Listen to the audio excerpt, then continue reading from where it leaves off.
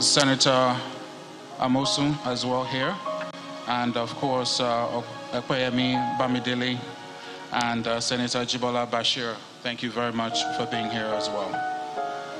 The President of the Court of Appeal and Justices of the Supreme Court, Honorable Justice Danban Mensem, represented by Honorable Justice Daniel Khalil, GCA. Thank you for being here as well.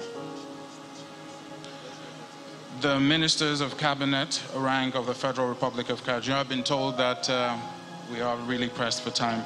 The ambassadors of foreign nations, we'd like to welcome Ambassador George Ogunta, the Justice of the Supreme Court, retired, former ambassador to the United Kingdom. We have as well present with us the Justices of the Court of Appeal, and also we have the Chief Judge of the Federal High Court, Honorable Justice John Soho, represented by Honorable Justice Anna Kay. The Justices of the various Supreme Courts, thank you very much as well. We have our Royal Fathers also in our midst, His Royal Majesty Oba Alayelua Sahid Elegushi. Thank you, sir, as well. And of course, the Oba Lawal, that's the Oniru of Iru. We have the chairman of Parastatals, the head of service of Lagos, Mr. Hakeem Muriokwala, the SANs present, members of the legal profession, and of course, heads of states, and of course, the group MDs and the statesmen, the captains of industries, members of the press, ladies and gentlemen, and of course, those of you viewing from home as well. I am standing on all existing protocols, and during the course of this event, we will acknowledge you on the multimedia screen as you arrive. So thank you very much for being here, and we formally welcome you. This event is one to celebrate Chief Wole Olanipekun, OFR, SAN, 45 years of legal practice, and the reason that we're all here you will get to understand a bit better. I would like to call on at this point a managing partner to continue with the proceedings of this event in the person of Bode Olanipekun, SAN.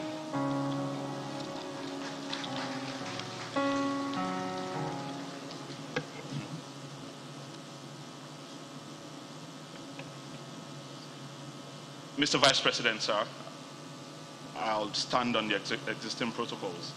It's my pleasure to welcome everyone to the second edition of the WOC Justice Summit.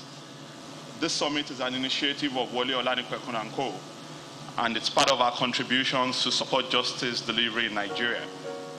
Our firm was established in 1980 by the then little-known 29-year-old Mr. Wole Olanipekun, who today is the 70-year-old Chief Wole Olanipekun, OFR, SAN, LLD, Doctor of Letters, FNIELS, etc.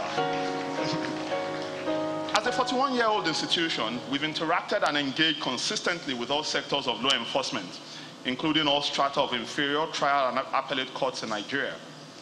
As at the end of 2020-2021 legal year, our firm had serviced legal obligations from 31 out of the 36 states of Nigeria, and also the Federal Capital Territory, Abuja. Thus, we have been privileged to experience the good, very good, excellent, emulative, and not so good aspects of our justice delivery system. We therefore initiated the Justice Summit as a platform for critical engagements where remarkable thought leaders of distinguished pedigree lead discussions that enhance justice delivery in Nigeria. Our law firm is an institution that is underpinned by the core values of diligence, integrity, and refined expertise, because we believe that no value that is antithetical to these can be sustainable. Therefore, we're very deliberate in selecting speakers at the Justice Summit to ensure that they project and subscribe to the noble standards that Nigeria can aspire to for regeneration.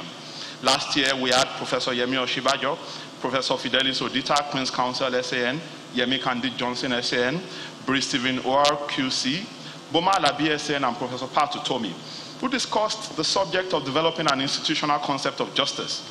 This year, of course, parades a larger array of distinguished thought leaders, and the conversation majors on the practical.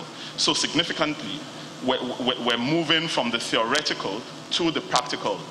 It's our pleasure today that we have a retired justice of the Supreme Court and the serving Chief Judge of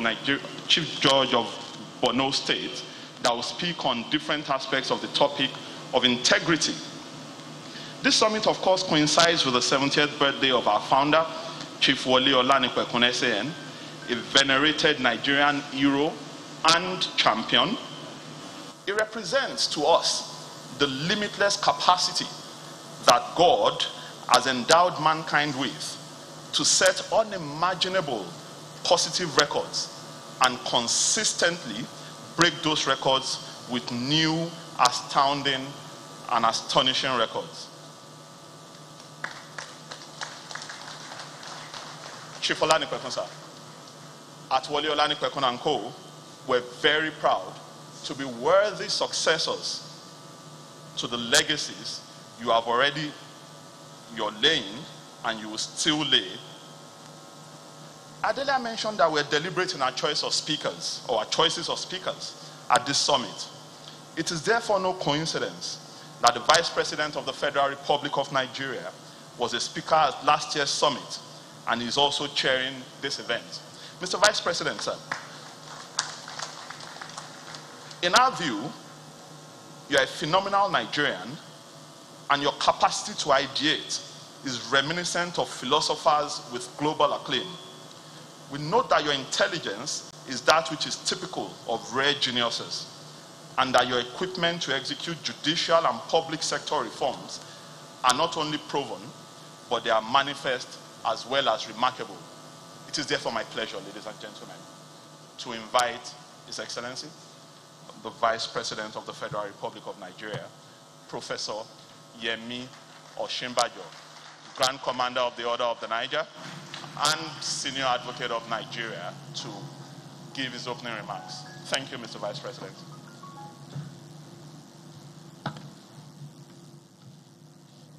Thank you very much. Please sit.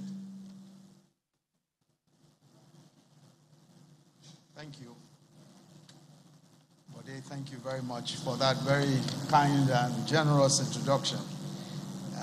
If I don't, I'd better just make sense here after that kind of very glowing introduction. The Speaker of the House of Representatives, represented today by the Honorable Kuye Adamori Aliu,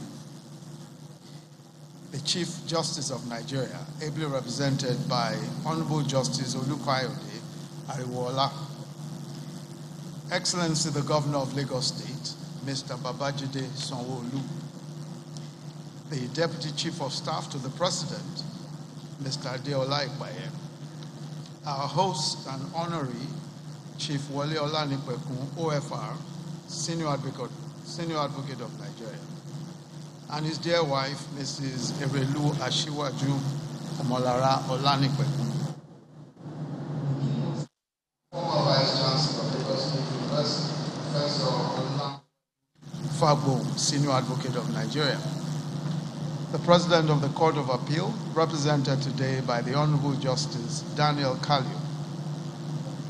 The panel of discussants, His Royal Majesty the Honorable Justice Fedode Tobai, retired, the Honorable Justice Paul Galunje, retired, the Honorable Justice Kashim Zana, the Chief Judge of Borno State, Mr. A.B. Mahmood, Senior Advocate of Nigeria, Mrs. Funke Adekoya, Senior Advocate of Nigeria, Mr. Femi Falano, Senior Advocate of Nigeria, and Mrs. Ibukun Awoshika, the matriarch of the Nigerian Bar and the very first female Senior Advocate of Nigeria, Chief Folake Sholanke, CON SAM. honored guests, ladies and gentlemen, let me say how deeply honored I am to have been asked to chair this symposium of the WOC Justice Summit 2.0 in celebration of the 70th birthday of my dear Egbon, Chief Wole Olanipekun, Senior Advocate of Nigeria. If you look at Chief Olanipekun's photographs when he was 40, when he was 50, and 60, and now 70, it is evident that nothing has changed. He looks exactly the same. Although I hear some troublemakers saying that it's his bank account you should look at for any changes. But let me speak for my Egbon on that. Let us just say that his finances have grown from strength to strength and from glory to glory. I've advised that he needs to spend some of that hard currency now. I suggested that he might buy a jet. It will make his journeys all across the country and elsewhere more pleasurable. And not a big jet, Egbon, not a big one, just a small one, lest those naysayers accuse you of showing off. So we're just a little jet. But we thank God for giving him such sound physical and mental health and an ever-youthful physique and disposition.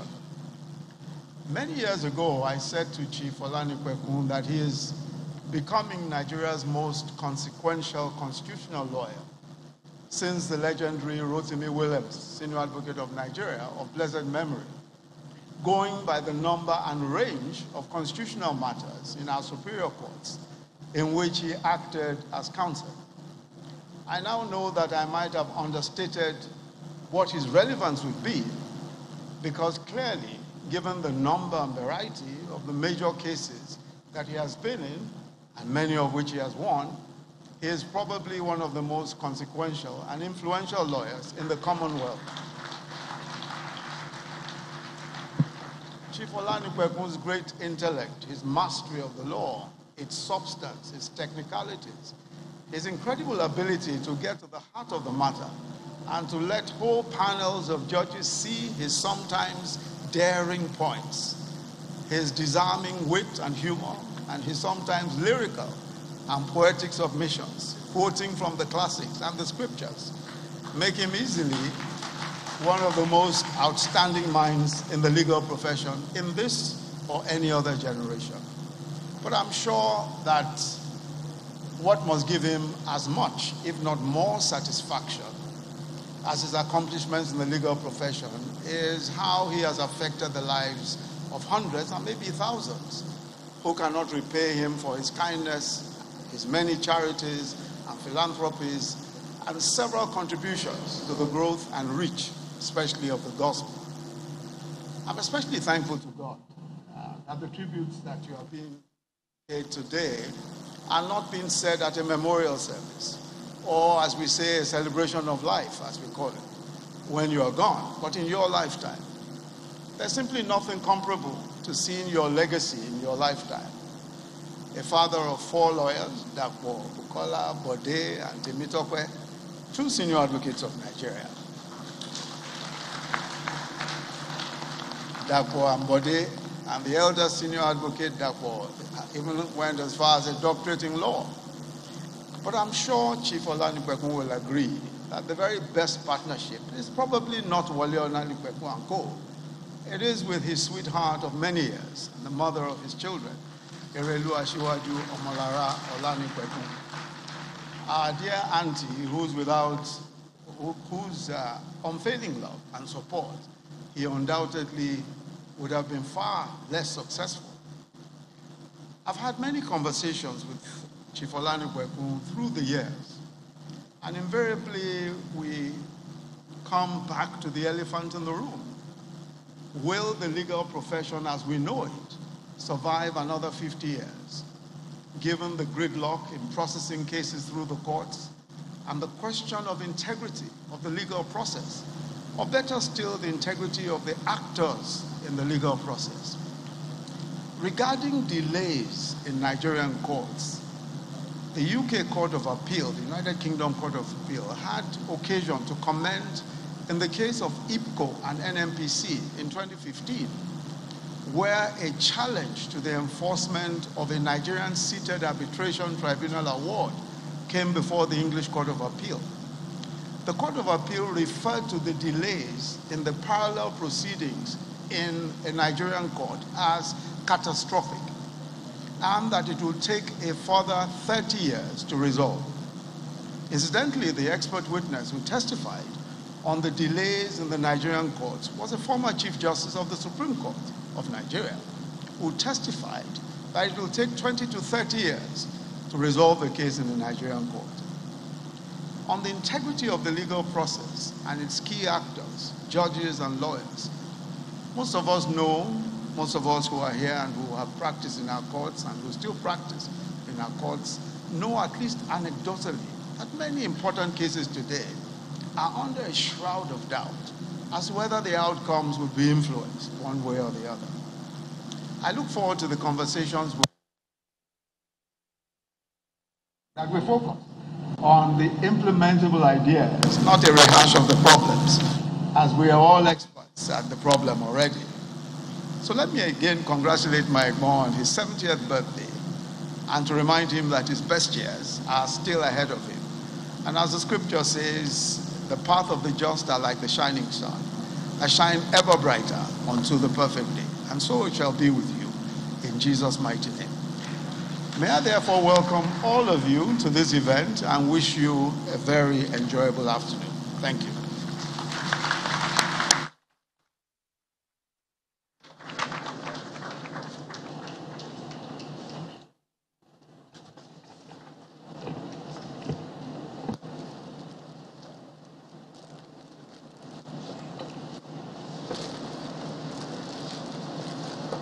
Thank you very much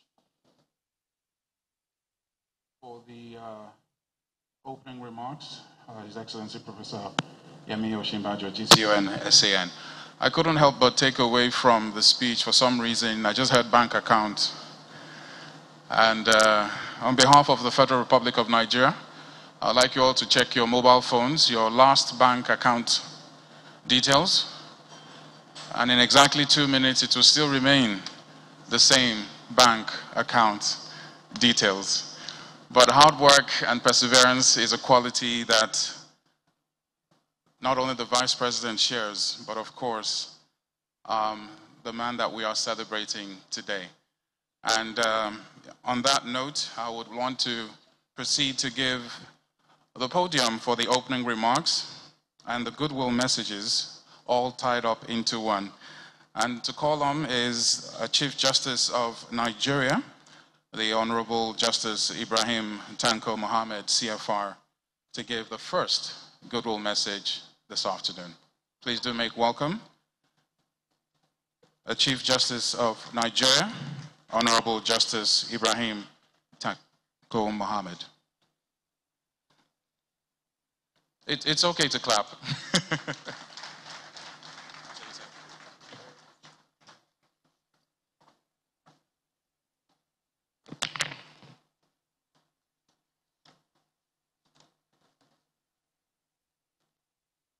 Your Excellency, the Vice President of the Federal Republic of Nigeria, Professor Yemi Osinbajo, SAN, GCO. This is the goodwill message by the Honorable the Chief Justice of Nigeria, who would have loved to be physically present to give this goodwill message. But as we are all aware, the All Nigerian Judges Conference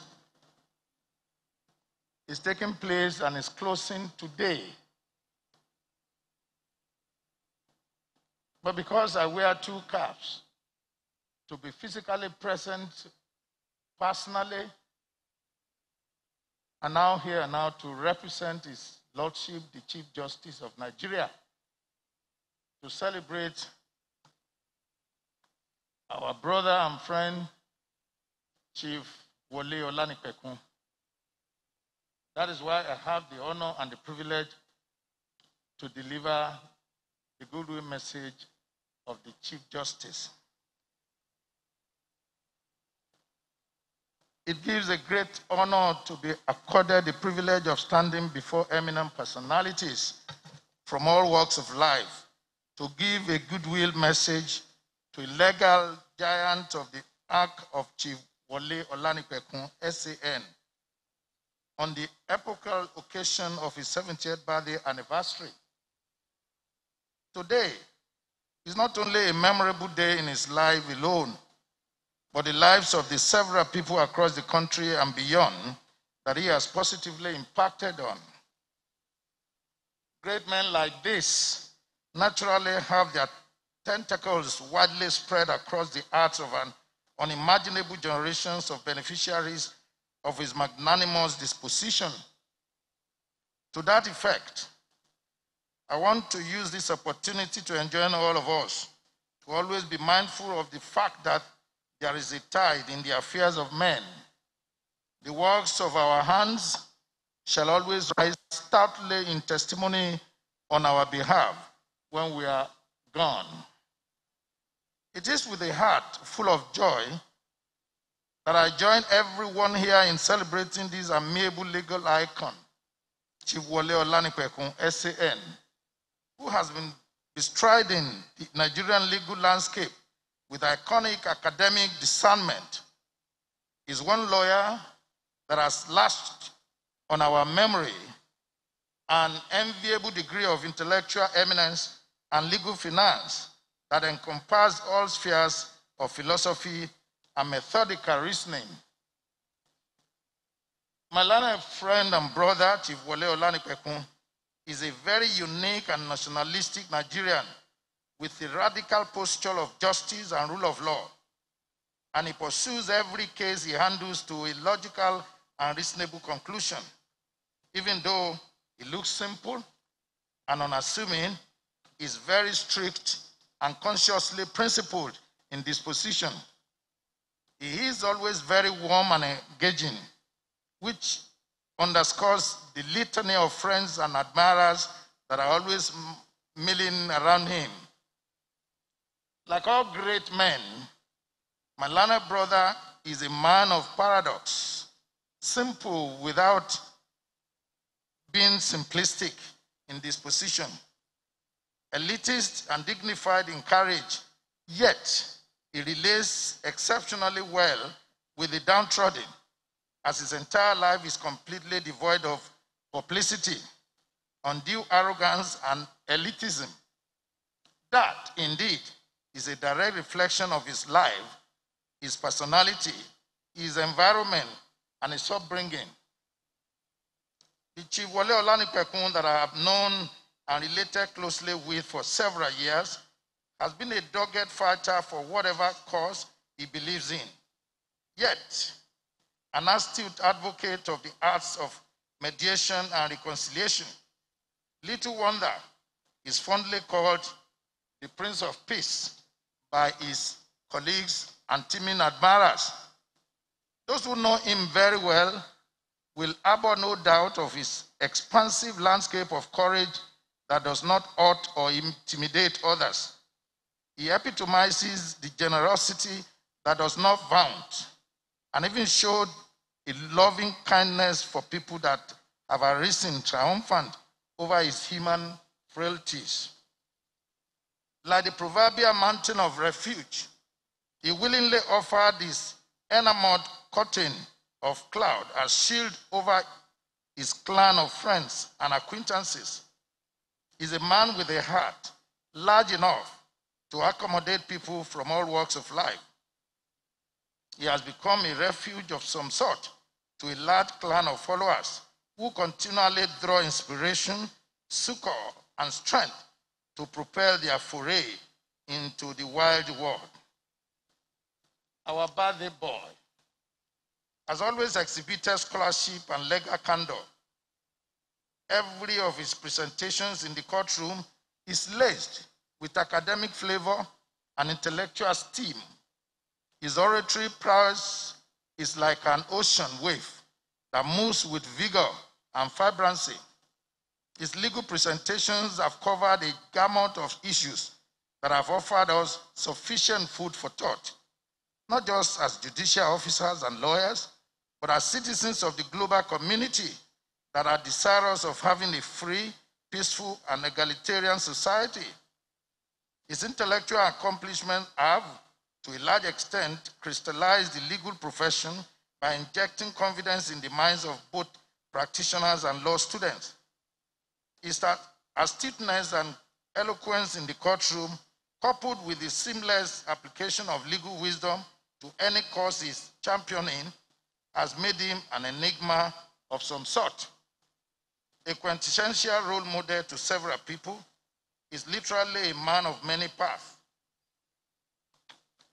His industry, deep knowledge of law, and methodic execution of all cases brought to him by his large clientele community have stood him out as a man of honor and uncommon pedigree. It is these rare qualities that enhance his meteoric accession to the inner bar. As a reliable acquaintance that I have been closely related with for several years, Chief Wole Olanipekun SAN is by all standards a rare gem and unblemished specimen of trust and integrity. He has been gallantly treading many paths exclusively preserved for people of honor. For those who are fortunate to encounter him at both formal and informal levels, he has always willingly offered them his school in humility and integrity. In everything he does, he endeavors to leave an indelible mark that displays the banner of a man of substance and dignity. He has worked assiduously to etch his name in gold as a minister in the Temple of Justice, and has ipso facto won an army of admirers to himself through his enviable mastery of law. Interestingly, that has consciously brought us to the enviable conclusion that the celebrant has proved that most things that certain people do exceptionally well are proofs of their ability to identify their talents. It is the general belief, however, that anyone who excels in the practice of his chosen profession is not necessarily as a result of age or dogged perseverance on the job, but a simple exhibition of the talent endowed him by the Almighty God. My Lords, Your Excellency, my Lord Justice Nana Abayete Ofe Amagecha of the Supreme Court of Ghana, who we expect to give the short while and taking through the webs and tapestry of the subject that reclines on implementing justice sector reforms, has a remarkable affinity with professionalism and excellence. I can confidently vouch for His Lordship's capacity to convey us through this professional academic voyage with a touch of excellence that he deserves. Once again, Your Excellency, I wish my learned brother happy birthday, more prosperous years ahead, graceful aging, and God's protection all through his sojourn on earth. Thank you for listening.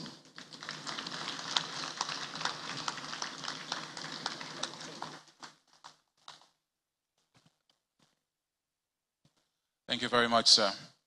I'm sure for those of us in the hall, we have attended numerous events of such where you hear the word goodwill messages. Traditionally, goodwill messages have two major qualities that they display, which is kindness and friendliness. And I'm sure those two qualities are in excess in this room. On that note, just to break the ice a bit, just turn to the person to your right with a little knuckle and say, hope you're doing fine. It's as simple as that. Still in the spirit of goodwill messages, I would like to call on the President of Court of Appeal, Honorable Justice Monica Dongba Mensem, PCA, for his goodwill message. A round of applause, please.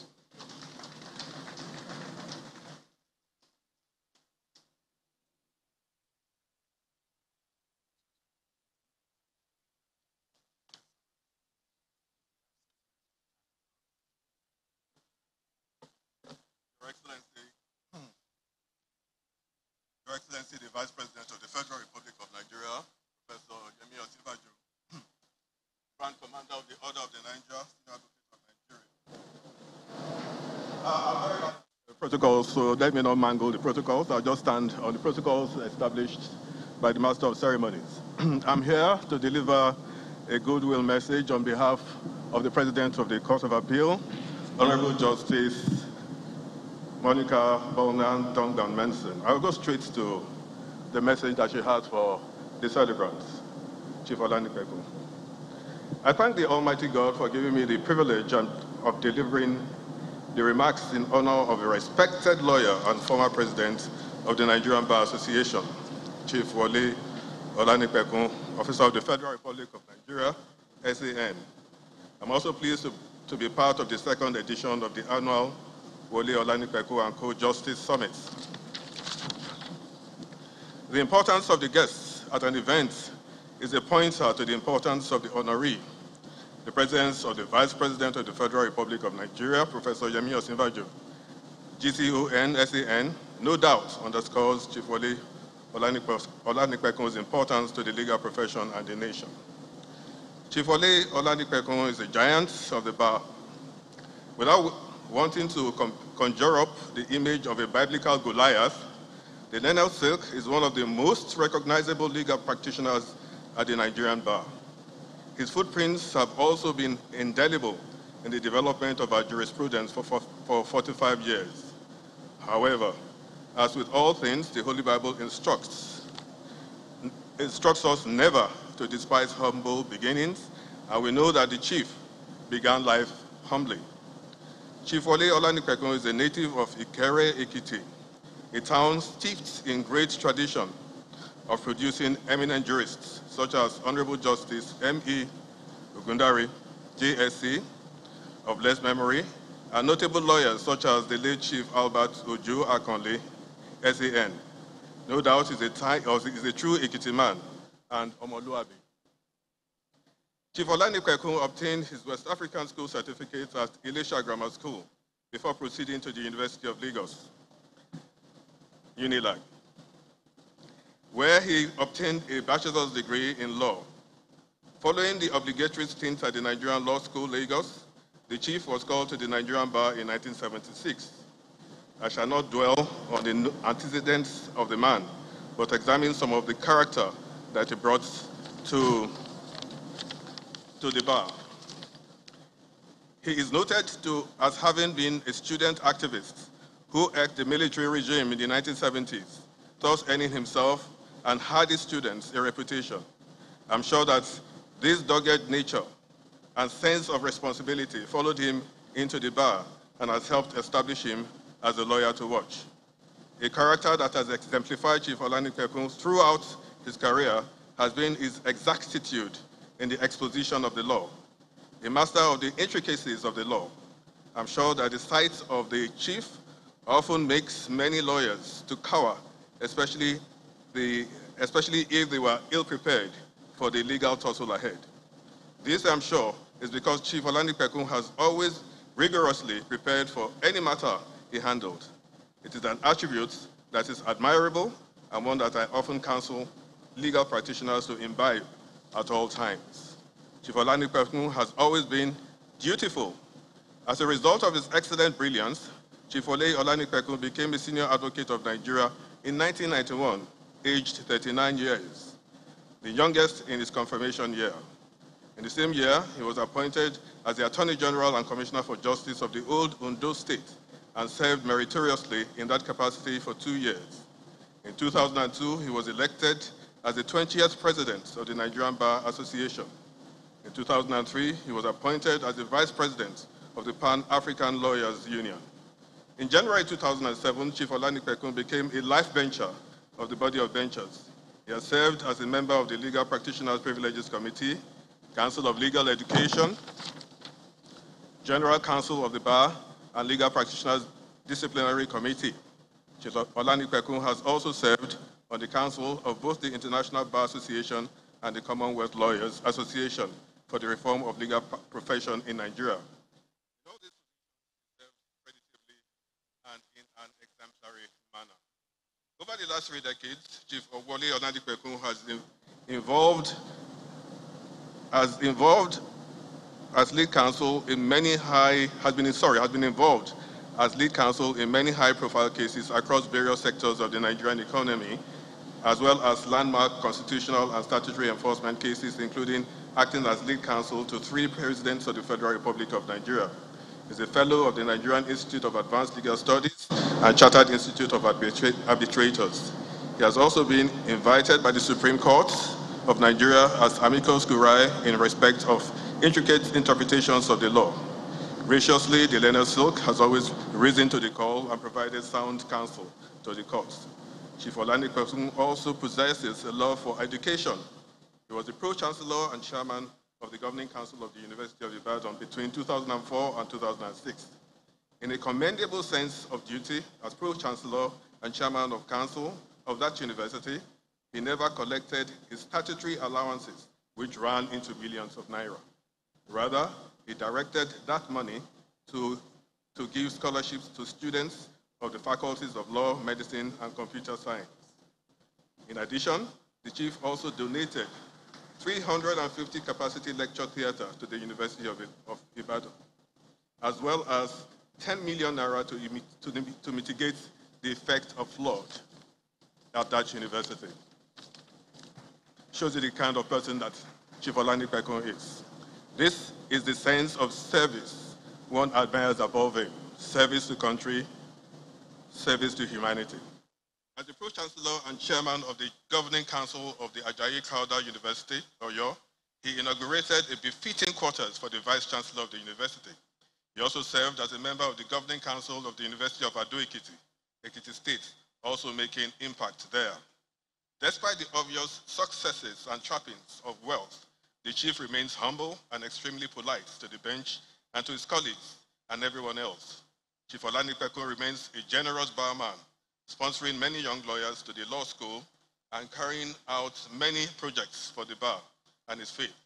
He recently donated an ultra-modern cathedral to the Church of the Church of God, to the Church of Nigeria, Anglican Communion, in his hometown, and has similarly gifted befitting edifices to the Ikere branch of the Nigerian Bar Association. Some would say that Chief Olanipekun is a role model, and who can disagree? His record speaks for itself, and his reputation as a great mind is undoubted. The foremost American preacher, and I conclude, William Ellery Channing, noted about 200 years ago that, and I quote, "Great minds are to make others great. Their superiority is to be used not to break the multitude to intellectual vassalage, not to establish over them a spiritual tyranny, but to rouse them from lethargy and to aid them to judge for themselves," unquote. This is a habit that the chief has cultivated in his own children, 2 of whom are senior advocates of Nigeria, a feat in itself. I congratulate Chief Wole Olanipekun for his laudable life, and which he has bequeathed to the profession and the nation. As we begin this summit, I have only one wish for him, and that is that he will celebrate many more years in soundness of health and in mind. I also wish the learned folks, an officer of the Federal Republic of Nigeria, more success and greater accolades. I thank you for this honor given to me, and I wish us all a wonderful summit. May God bless us and the legal profession and the Federal Republic of Nigeria.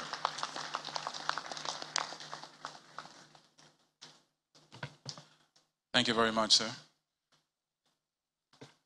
We have a quick word from the governor of Lagos State in the person of Babajide Sanwo-Olu. Please do make welcome. He's the governor of the state where, of course, Chief obtained his bachelor's degree in law, and this is the only state that could have happened.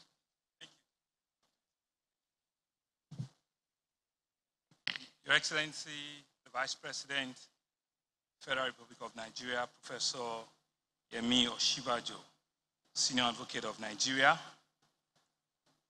Permit me, because of time and the very many distinguished Nigerians that are here, to just rest on the existing protocols and, of course, to acknowledge my bon, the man we're all here to celebrate today, Chief Wole Olanipekun and his amiable wife. It's indeed a great honor to join in the celebration of an erudite scholar, a passionate professional, and indeed one of the brightest minds that has contributed to the growth and development of the Nigerian justice sector, Chief Wole Olanipekun, OFR, Senior Advocate of Nigeria, LLD, on this occasion of his Platinum Jubilee. He is indeed a detribalized Nigerian. And like Bode had said, I'm sure there are many law firms that can lay claim to having worked in over 31 of the 36 states in this country. It is a time to reflect and to celebrate your good health, as been said by Mr. Vice President. Great accomplishment, which is why you have a lot of people here today, and many blessings you are still enjoying on behalf of the good people and government of Lagos State. We rejoice with you, sir, Chief Wole Olanipekun, as you mark your Platinum Jubilee. It is an outstanding manner through which we're all here today to celebrate the Wole Olanipekun and Co. Justice Summit 2.0. Your many contributions to the legal jurisprudence are numerous and outstanding, as this could be charged to the many cases you have handled and you have won. One of the captivating of all is when you became a senior advocate of Nigeria at a young age of 39 and was subsequently appointed as the Attorney General of the old Ondo State in 1991, which record shows that you served meritoriously in that capacity. Due to your tenacity and passion, you were elected almost 20 years ago as the president of the Nigerian Bar Association in 2002, and you're still the lead counsel in many high-profile cases across various sectors in our country. As a man beyond comprehension, you devoted all your statutory allowance, as my last speaker to had said, as Pro-Chancellor and Chairman Governing Council of the University of Ibadan, to be given a scholarship to indigent students in various faculties and other projects.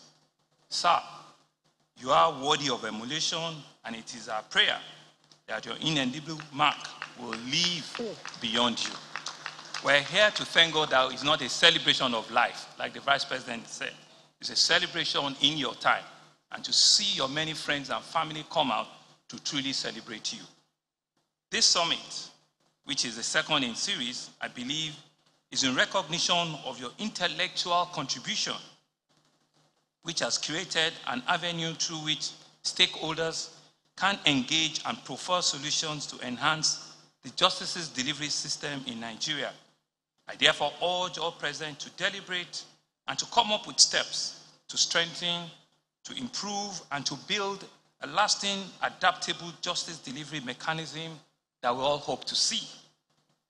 Once again, distinguished guests, ladies and gentlemen, on behalf of the people and government of Lagos State, I wish you the very best as you start another journey, that I know that life begins at 70 now, and many more beautiful years ahead. It's our prayer that you will live long to celebrate many wins and successes that will impact our country. And on a personal note, I want to put on record that you are one of my very impartial and undiluted advisor. I want to thank you very much, sir. I want to publicly acknowledge that you have called me in the dead of the night to say, Mr. Governor, you need to change this. You need to look at this. You need to ask for this. And each time, I'm indeed very grateful that you can indeed do that for me. For a lot of people, on a personal note, Uncle Wole Olanipekun dresses impeccably. He had bought me 3 suits, and which I am indeed very grateful. But he still owes me 1, because I did ask that Bode should also be given to us, so that we can indeed make sure that he's all rounder and he knows what I'm talking about. Distinguished guests, ladies and gentlemen, thank you very much.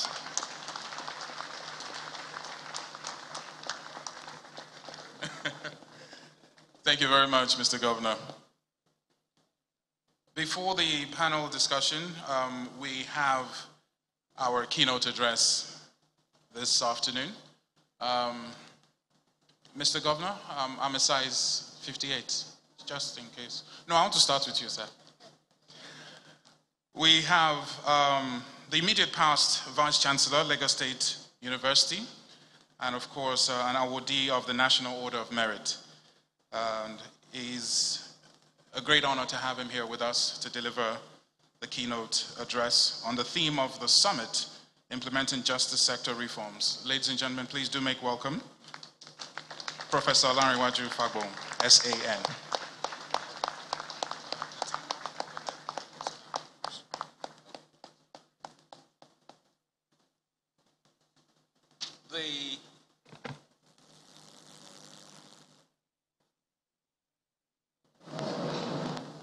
I've just been informed by the organizers that the keynote address has been bound in blue and is on the table beside the guests.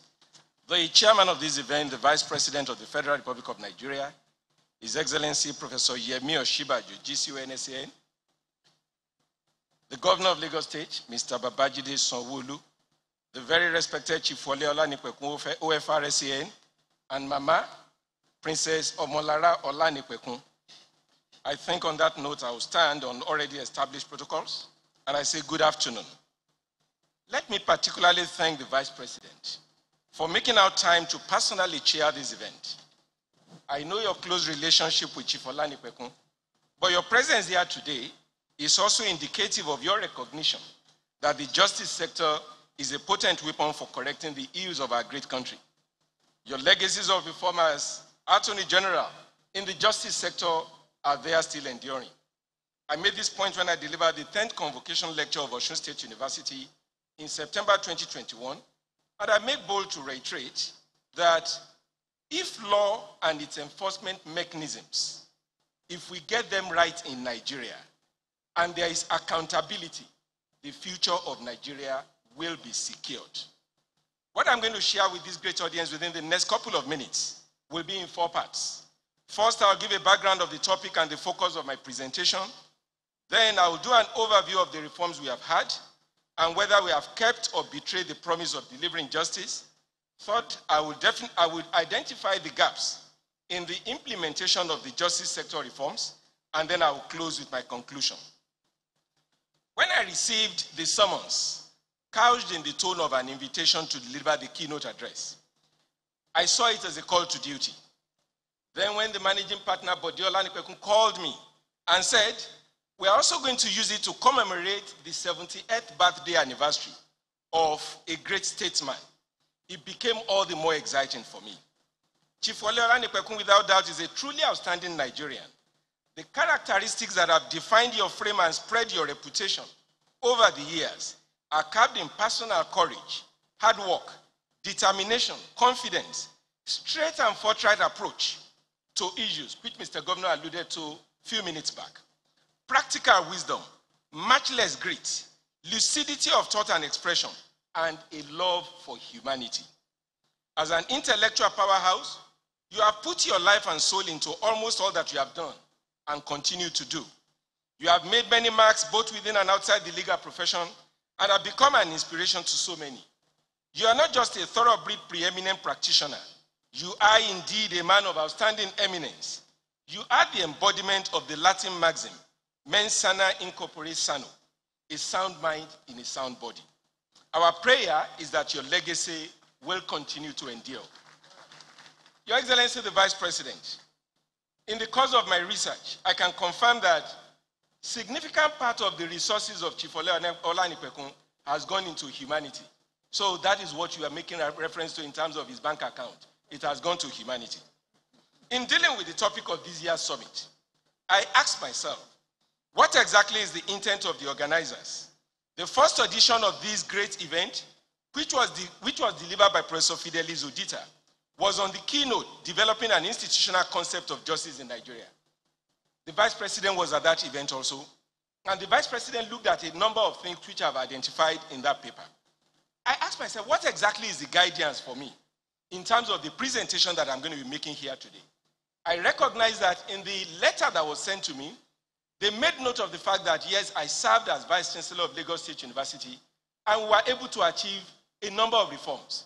In the 5 years of the tenure of that administration, there was no crisis for the 5 years.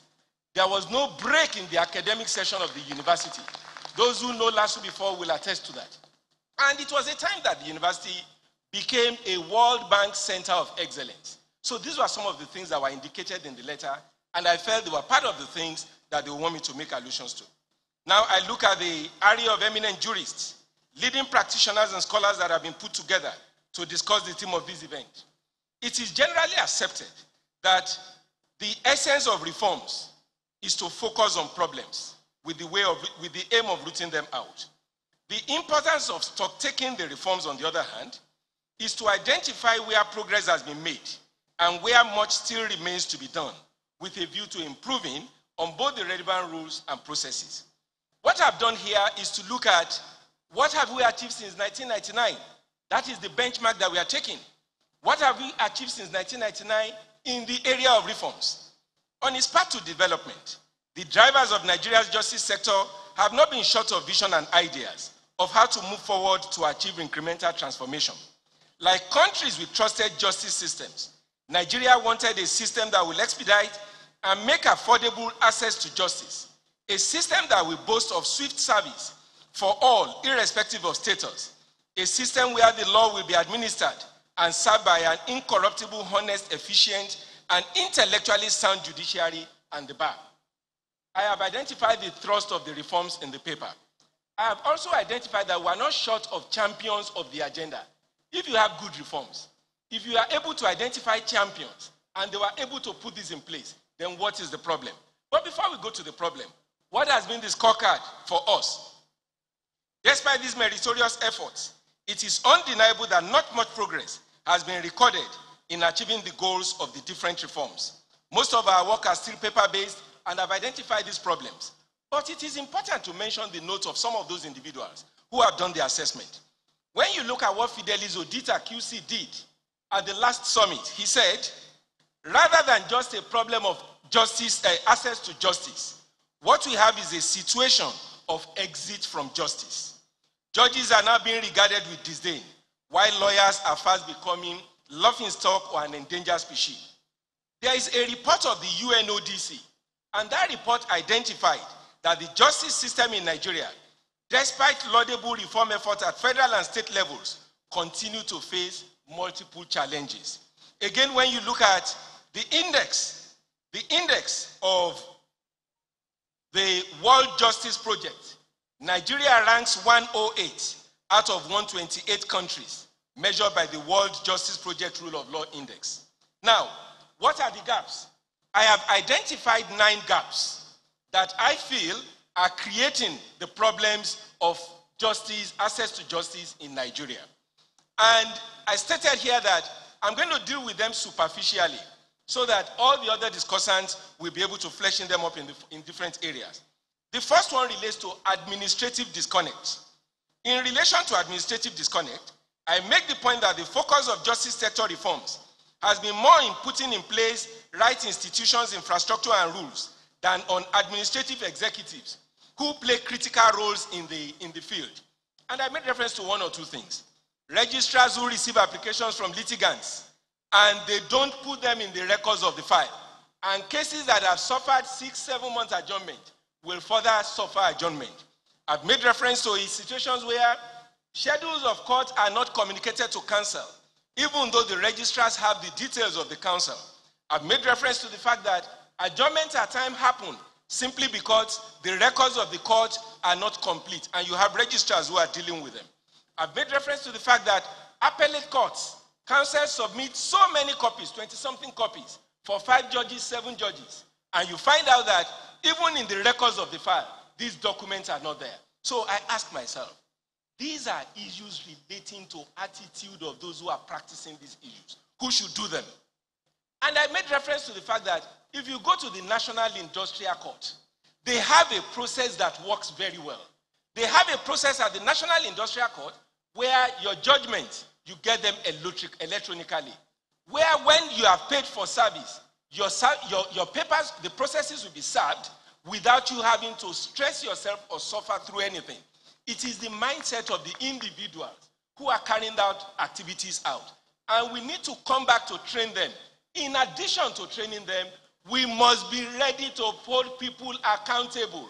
And I made reference to the fact that what is wrong in having a deputy registrar process services?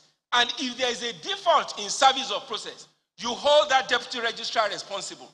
When people are held responsible and when people are accountable for what they ought to do, you will find out that they will do it differently. I went ahead, and the second point that I've made there, functionaries of the ecosystem of justice. Quite a number of presentations that I made here this afternoon recognize that justice, the justice sector, is an ecosystem involving different individuals. I've made reference in this particular area to functionaries such as correctional officers, the police, and the rest of them, and I noted that they do not have the requisite training that they ought to have. In addition to that, those who are exercising prosecutorial decisions, you find a situation that people misact, and when they misact, there is no accountability. Nobody is held responsible when you take a decision that violates issues relating to plea bargaining. When you take decisions in relation to charges that should be placed before the court. At the end of the day, a man who has been convicted of an offense ends up getting 5 years for something that runs into millions, whereas a man who has stolen a goat will get 7 years imprisonment. So you begin to ask yourself, where is this disconnect? Somebody has stolen billions, he's getting 4 years, 5 years, and they take it back to the time he was incarcerated, and eventually he will end up with 4 years. But somebody who has stolen a goat, because he's hungry, he's going to have 7 years. There is clearly a disconnect within the system. I made reference to challenge of technology in Nigeria, and I noted in this paper that challenge of technology is simply because we have given a bad name to technology. When you start from procurement and you don't procure a good product, you end up getting technology that is outdated as at the time you want to use it. Why is it that in the private sector, technology is working very well, but in our court system, technology is not working well? The process that Professor Yemi Osinbajo left in 2005, how far have we gone from that process since the time we started? That is a challenge. I also made reference to motor coils in enforcement of judgment. When you go to our court premises, you see quite a number of vehicles. You see a whole lot of things that have been done there in furtherance of execution of judgment. You begin to ask, both the judgment debtor and the judgment creditor, none of them is having justice. Because by the time those things are destroyed there, the judgment creditor is not able to have money's worth. The man who owns the thing from whom you collected it, what is he taking home? Nothing. So what is it that we are talking about justice in that situation? Then I went ahead to say that lawyers, we are responsible for perpetuating a number of inefficiencies in the justice sector. And I will make reference to, in every application for land, a lawyer will go to court and file an application for injunction. When you know that lease pendens doctrine is there, anything done during the period will go to nothing. Why do you have to belabor the courts with application for injunction? I've made reference to the fact that as long as the client is ready to pay, you see that our lawyers will go to court and file any application. And you find out that our judges at times are handicapped in meeting these challenges, because at the end of the day, they are scared of frivolous petition. Because what it will take a judge to defend a frivolous petition that has been put against him is so much, he will fund the trip of the registrar to the Supreme Court. At the end of the day, the matter is adjourned, he will come back to Lagos. no judge wants to be able, no judge wants any frivolous application to be written against them. And the end result of that is a situation where they are not in control of their court as they should be, to discipline errant counsel who are mischievous with great respect. And I made note of the fact that when you go to countries like the US and the UK, if you file an application that is frivolous, or you do something that amounts to professional misconduct, the judge right there will start the sanction. It happened in the case of President Biden.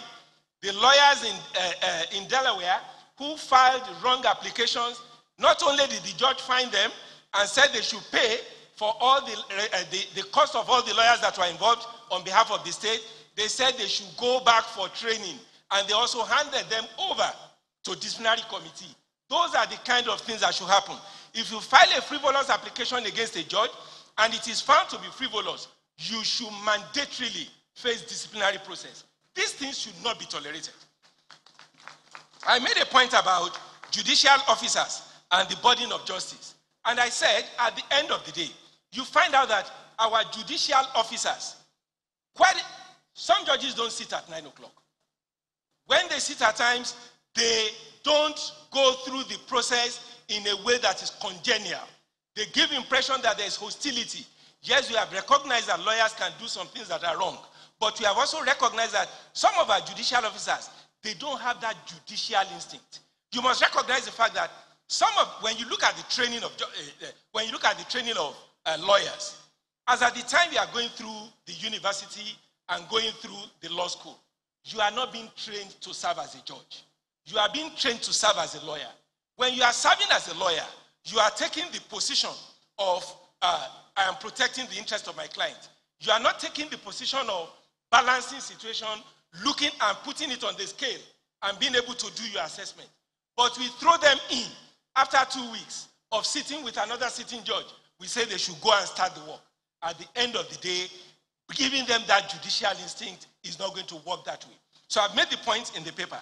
Then I said, the way we want to monitor lawyers, there is also a need to start monitoring our judges. And I made reference to the fact that sometime in the 80s, it was the early 90s, we had a magazine in Lagos. It was Squib magazine. I'm sure some lawyers will remember the Squib. The fear of the Squib was the beginning of seriousness. No judge will sit late because Squib will report it. If a counsel misconducts himself, Squib will report it. If a registrar does something that is not right, Squib will report it. But what happened to Squib? Squib was shut down. It shows a system that does not want to be monitored. If we continue that way, we cannot achieve justice at the end of the day. Complexity of appellate court rules. I made the point that when you are looking at our appellate court rules, and I made an example, the Supreme Court strikes out a man's appeal against death sentence on the ground that the notice of appeal was defective and incompetent, same having been signed by counsel to the appellant instead of the appellant himself. Because a process was signed by his counsel and not by the appellant, that is the basis upon which the appeal is found incompetent. Our courts have continued to draw a distinction between grounds of mixed law and fact, ground of law. And from time to time, the court will tell us that it is a thin line between some of these issues at times. I believe we can make less complex our court of appeal rules. I believe we can make less complex. Look at these issues that creates, because when you look at our system, a matter that has been adjourned or a matter that did not come up for about 3-4 years, when they say that the appeals that are being had now are appeals dating back to 2017, 2018, and they come to court in 2021, and then they are struck out for being incompetent because it's a ground of mixed law and fact, and there was no leave taken before the court. These are issues that are destructive of justice. Then I made the point, the last one, the eighth one, I've run through 7 of them. The 8th one, Supreme Court. I have noted that there's a need for significant shift in the way our Supreme Court are looking at issues. The goal of justice sector reforms is to enable the law achieve substantial justice. Justice is the goal and the spirit of law. Consequently, there is no reason why a court should not administer justice in every situation and according to law. I've made reference to 4 cases here. FRL against Ojikalu. I know it's a popular case that all of us know. Lucky against the state. Ode and Alaga.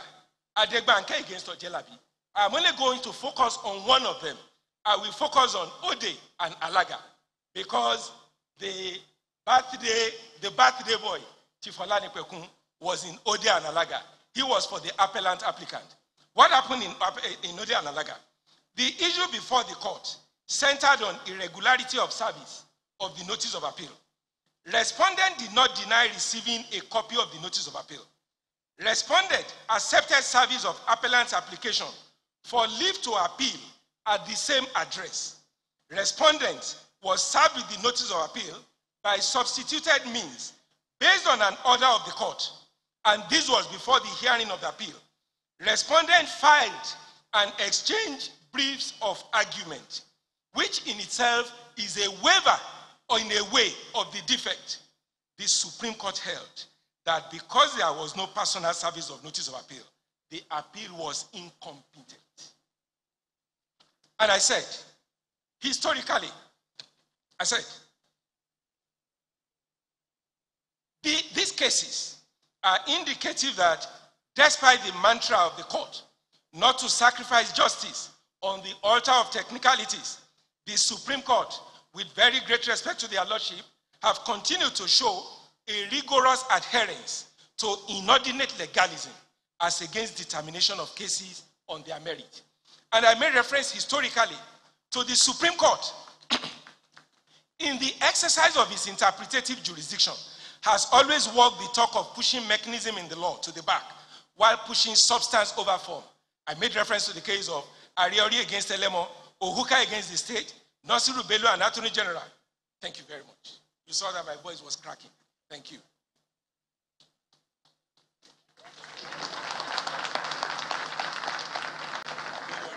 Up to 9 o'clock yesterday, I was at another place talking. Nasiru Bello and Attorney General. These were landmark judgments where the court made clear its intent to go to any length to ensure that the ghosts of the past will not stand in the path of justice, clanking their medieval chains. Distinguished ladies and gentlemen, Your Excellencies, you need to read cases that were on when outside of jurisdiction clauses were on ground. And you need to see the bold decision of our courts to ensure that you need to do everything before you can oust their jurisdiction. They guard it jealously. Our Supreme Court can determine the shift. Our Supreme Court can change the attitude of counsel and can change the attitude in relation to justice.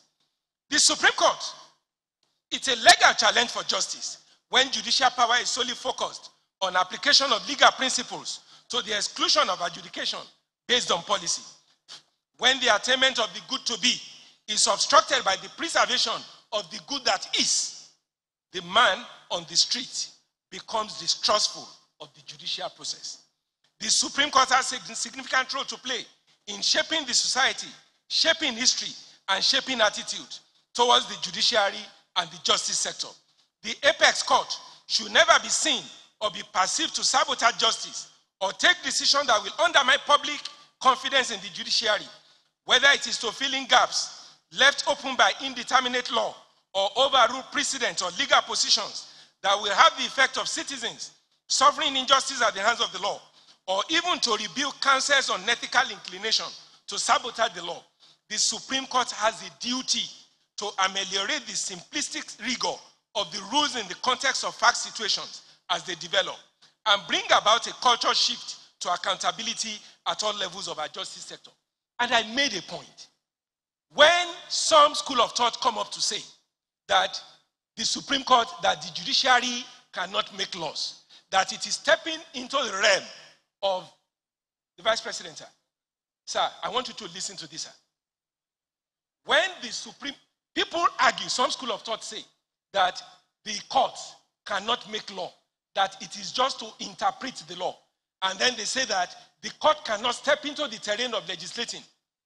When you have a bad law, the Supreme Court has a duty to interpret that law. It is the spirit of justice that the Supreme Court is looking for. And when the Supreme Court does that, the Supreme Court is not going outside its remit. What the Supreme Court is doing is interpreting in the line of justice, in the line that the man in the court, the man on the street, will leave the court premises happy and satisfied that justice has been done. So it is not the case that the Supreme Court is stepping out. Finally, I went into political leadership and passive implementation of reforms. And I noted quite a number of provisions that these are reforms that we have done, particularly in relation to correctional institutions. These are reforms that we have put in place, but we have not implemented them. There are quite a number of them, and I've mentioned them there. There is no time, so I must close up. Conclusion. The burden of justice is beyond the attributes of impartiality, equity, or fairness of the judge, which we most times try to generalize as justice.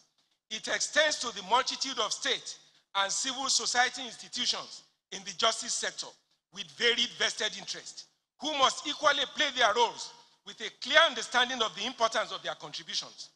In implementing justice sector reforms, there were three key assumptions whose self-evident truth we concluded were clear to all. The first is that the moment we bring in best practice, we will achieve the desired goals. The second is that all critical stakeholders have an understanding of what is at stake, and at worst, what will be required is the upscale of their skill set and knowledge. The third is that all critical stakeholders will exude the right discipline and commitment. Day-to-day unfolding events have fiercely challenged these assumptions. The threat to reforms and the dividend of reforms are steeped more in our individual contributions as stakeholders. The reality confronting Nigeria at the moment is that of lack of enthusiasm for justice within the justice sector. It has outpaced holistic justice. To give legitimacy to justice, accountability for the action of every role actor within the sector is critical. Indeed, it is fundamental. In the final analysis, for as long as the justice sector fails to implement reforms that translates to real justice, the force of equity and fairness will itself incite changes in ways that are radical and beyond what we can generally anticipate. And in closing, I said this. What were the three things we did at LASU? That for the 5 years, 2016 to 2021, everybody was part of the project. Everybody ran the race. Three things we did. Strict adherence to rule of law and due process. It allowed us to be consistent and fair. Even if you are close to the Vice Chancellor, what you are not entitled to, you will not get it.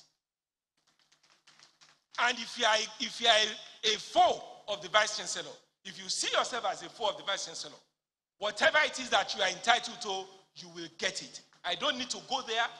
They can be asked. They will confirm it.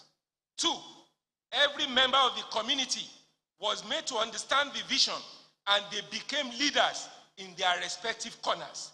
That changed the culture. 3, accountability became a watchword because we were very bold on discipline. I thank you.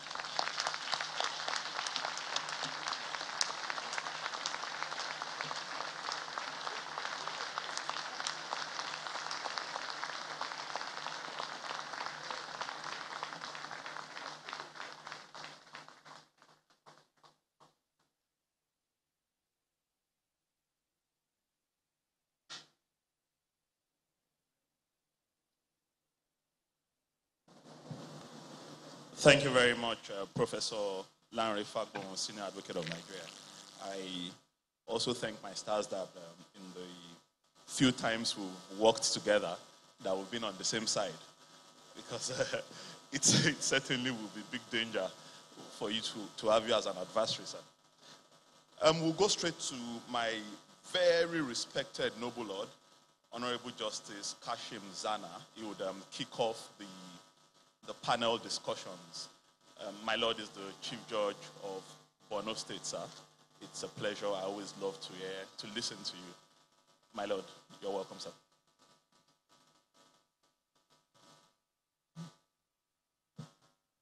Wow. A hard act to follow. Your Excellency, the Vice President, may I pray that I be deemed to be in compliance with all dictates of protocol and propriety. I have noticed Justice Ariola nodding his head, and I assume there is nobody appealing against this decision. When Bode called first and intimated me of the impending invitation, I thought it was going to be again to talk about technology. He pleasantly surprised me when he said, no, it's integrity we want you to talk about, judicial integrity. I agreed when he told me particularly that this year's summit is going to be different, as it's also going to be in honor of Chief Wole Olanipekun clocking the age of 70. I will admit that no person humbles me more than that who, having legitimately, by dint of hard work and intellectual acumen, achieved a lot, yet turns round to use the fruits of his labor and acumen for public good and renders public service with it. As one who has been claiming salary every month for every good I may claim to have done, I cannot but be humbled. So refusing was out of the question. And it's after he got me into that he now delivered the most difficult part. He said I was to speak for 10 minutes. I said, what?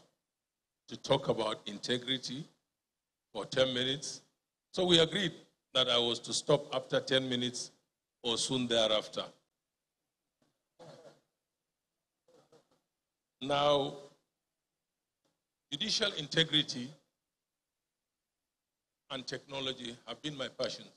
Of late, it's only technology that is being seen, because at a certain point, it became necessary for me to go a little bit crazy as things were happening, and the technology uptake was really appalling in the judiciary.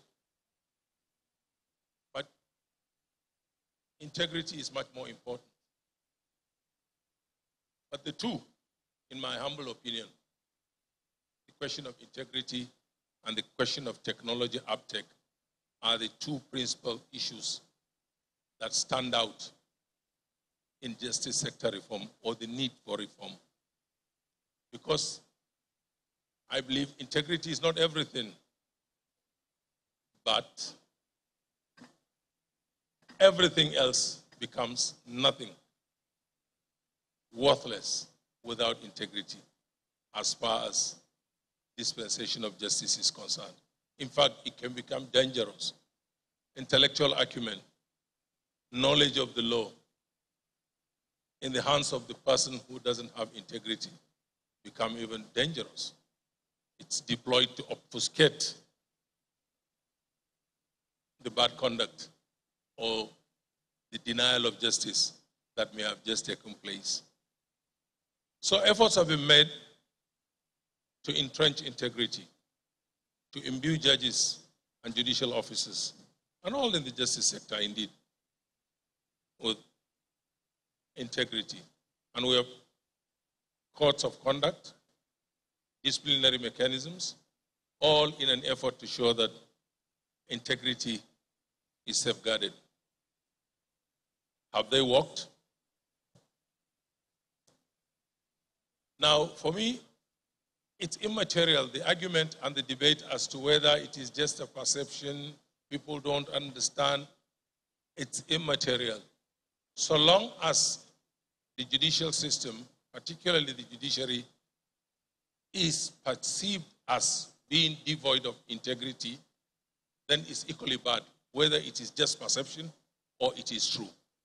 For, as we all know here, once that confidence is not there, that justice is being done, it is as bad as justice actually not being done. Now, I'll tell you basically just a short story and play a short clip and end it within 10 minutes or soon thereafter. It was a nagging thing, and an experience or experiences I had sitting to consider petitions really jolted me and was agitating my mind, and I was distressed. Both at the national and state level sometimes, in considering petitions against judges, I've come to realize that in some instances, actually, the ethics, the court, the rules contained in the code of conduct are not even understood. Or how else would you explain a situation whereby a judge is accused, for example, of something that is just a minor indiscretion, and in his defense, he is admitting to a gross misconduct? Boldly sitting down saying, no, that's not what happened. This is what happened. What was alleged was probably a minor indiscretion. Yet he thinks what he is admitting himself, which is gross misconduct, is his defense. It was pleasing in a twisted way of saying it to discover that that was not a peculiar problem to us in Nigeria. It's worldwide. Drafting the courts and reading them is one thing. Understanding the situations when they develop in actual life, because some of these ethical issues present themselves as dilemmas. They are not straightforward. So opportunity presented itself when I was honored to be invited to be a member of the Global Judicial Integrity Network of the UN. I went with that in mind, hoping for some solution, and recently realized that it's something that is bedeviling other nations too, issues of integrity. So it wasn't a difficult thing getting, oh, please move on with the slides.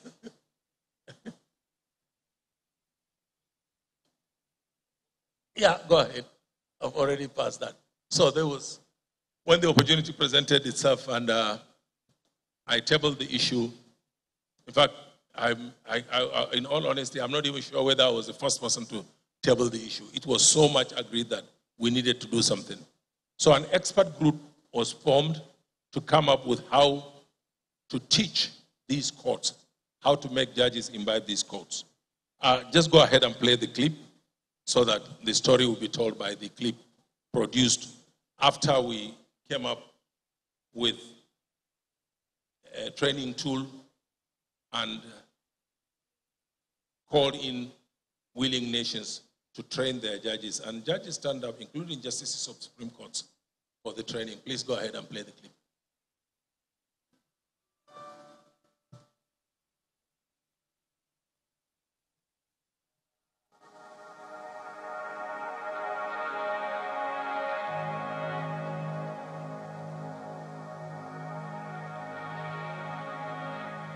Sadly, there is corruption amongst some judiciaries in some countries in the world. One of 10 complaints of breach of duty of judges or prosecutors relates to the unethical behavior. We have a serious problem with the independence, and after that, the corruption. In terms of ethics and conduct, this is a major thing nowadays globally for all of the judges around the world, which is why we're advocating for more training of judicial officers. Judges and prosecutors are not fully aware of their ethical responsibility. Subtract integrity and everything collapses as far as the positives in the judiciary are concerned. We are the ones who uphold the rule of law. And if we don't have that integrity, if we don't have that independence, then nobody looks to us to save them at a time when their principles, their rights are being trampled on. Los magistrados, los jueces somos seres humanos y ciudadanos como el resto, vivimos en un ámbito y sufrimos los mismos inconvenientes que el resto de la sociedad. One of the major new challenges is social media. Issues change. Integrity issues also change. Sextortion, where a judge might make a lenient sentence in return for sexual favors.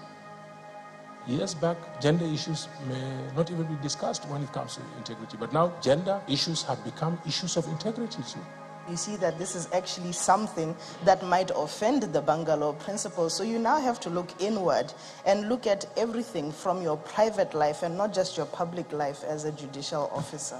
Many judges have to go outside their country and to see what other countries do.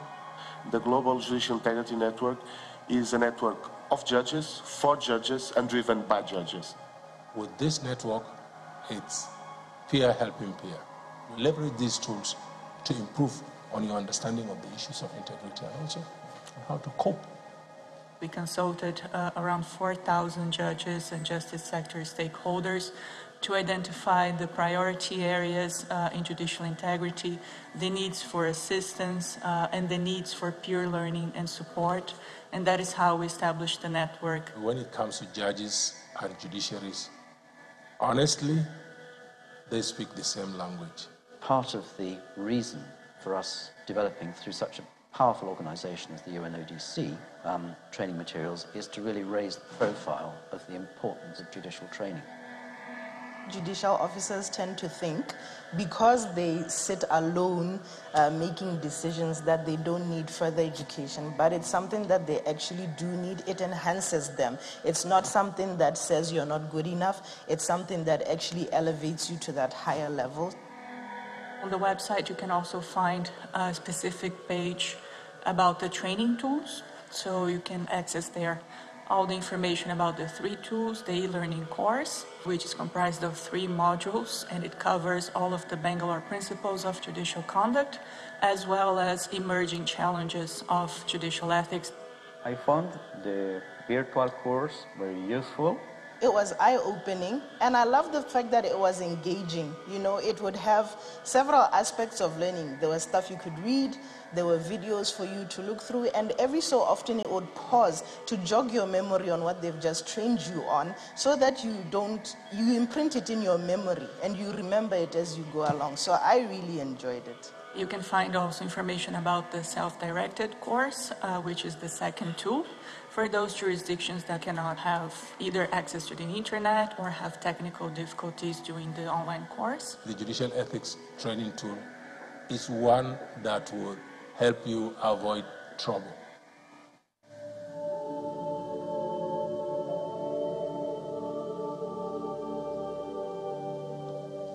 Judges do not like being lectured to.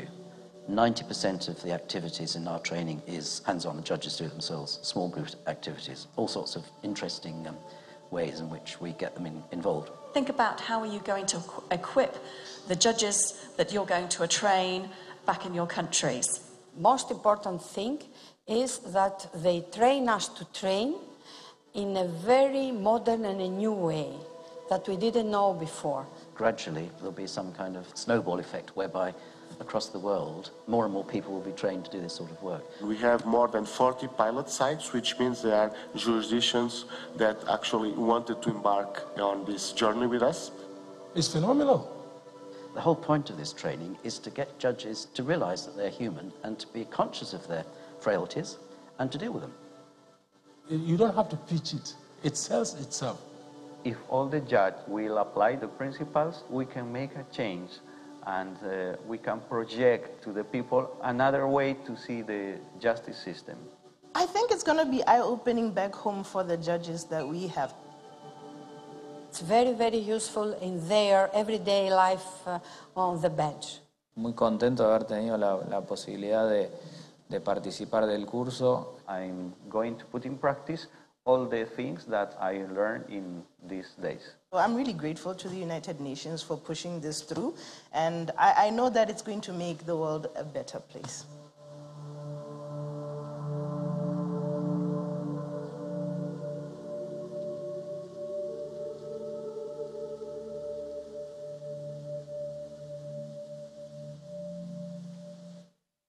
Thank you. Let's go to the next slide. Now, since we left Vienna after the first training that we delivered, several countries. The last time, I think it was up to 70 that have adopted it. I commend it to all judiciaries in Nigeria. And it's not just for judges. It's important that lawyers also know about these things. It's a very interesting self-directed course you take online in privacy and take the test. 3 modules. You can go to the last module if you like, and the advanced module. And after you take the test and pass, you get a certificate. But the pass mark is 80. It covers the wide gamut of integrity issues, the conventional or the known ones like judicial independence, but particularly of concern are exercises that have to do with how to identify ethical issues when presented, how to resolve ethical dilemmas, and also new and emerging issues in judicial integrity. Sorry, my 10 minutes, soon thereafter is about to be long thereafter. So there are emerging issues. It's not just bribery or corruption, but there are more insidious issues of integrity that judges have to confront. I'm particularly delighted with our content there on implicit bias. I remember when I presented this at the previous National Annual Judges Conference, and I asked how many judges approach a case when already biased. No hand was raised. But subsequently, when I presented it at another forum, all the judges who were present at the first one, because I went in depth into implicit bias, raised their hands. Because when we talk about bias, the thought is of conscious bias. But there is subconscious bias, there is unconscious bias, and they are even more dangerous because they are more insidious. And as judges, these are issues that we need to familiarize ourselves with. I must permit me to say that emerging issues go even into emerging crimes. Judges need, as a matter of integrity, to be abreast of these developments and equip themselves to handle these cases. I remember when as usual, our vice president, I was watching television when he cautioned about hate speech. That was virtually unheard of in this country, but it was something that we were living with and we were reaping the bad consequences of. So judiciaries need to be abreast when the laws come. Unfortunately, in Borno, we've just reviewed our law. We've submitted a request to review our penal laws. Hate speech is one of it, like criminal trolling. All these are integrity issues. The integrity is integral to be whole. So the demands are high, and this course takes care of a lot of it. Now, quickly, because Wole, Bode also talked about, if I could refer to it, the topic as couched here in this paper, in this program, I just saw it here too, the title. But fortunately by coincidence, I'm speaking to the topic or the title given to me. Now in Borno, quickly what we have done is we've already made it mandatory, not mandatory as it appears in my slide. Oh. Yes. It's not, we've already made it mandatory that you must take that online course and present your certificate before we consider you for appointment as a judge. Full stop. Your paper moves nowhere. In fact, as soon as you're shortlisted, you're advised that, look, this is the site, go and sit. And you send in your certificate to the JSC as soon as you get it. If you get it after we have sat, then that's too bad, because we don't lift your paper. The first request is, where is the certificate? We look at the certificate, then we go in to consider another thing. Another thing we inform, because now this goes to efforts at entrenching integrity. Not in the process of appointment, because that was not what I was considering, but incidentally, it covers that one too. Now, we already have a rule in the JSC rules, in fact, NJSC rules, that you should not lobby to be appointed a judge. So we've gone further. As soon as you're shortlisted, you get the letter that you're shortlisted. Go and take this integrity test and present your certificate. And also, we caught that section of the NJC rules that says you shouldn't lobby And we've gone further to also advise your well-wishers to not to lobby on your behalf, because we would not be in a position to know whether they did it with your consent or without your consent. Now, but particularly of importance, and I'll end it there probably, is that we stick to the rules. If somebody lobbies, it takes only one condonation to make nonsense of the whole rules. So in all instances, in fact, in 2 instances, where there was lobbying by well-wishers, that was the end of it. And we made sure that it was known. Unfortunately for us, they were not just ordinary citizens who lobbied.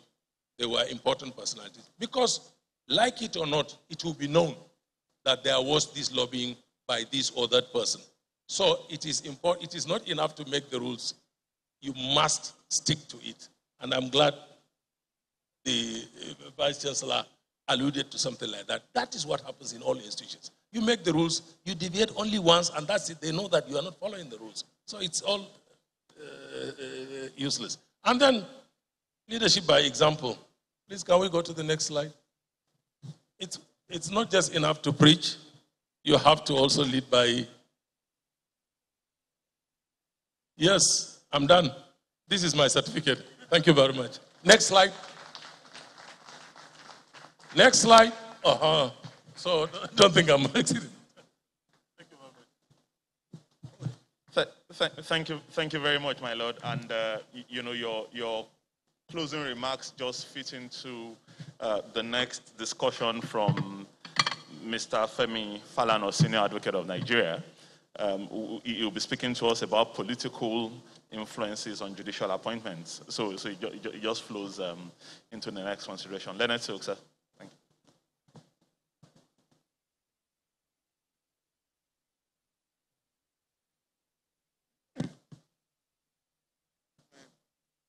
Is it my turn, buddy?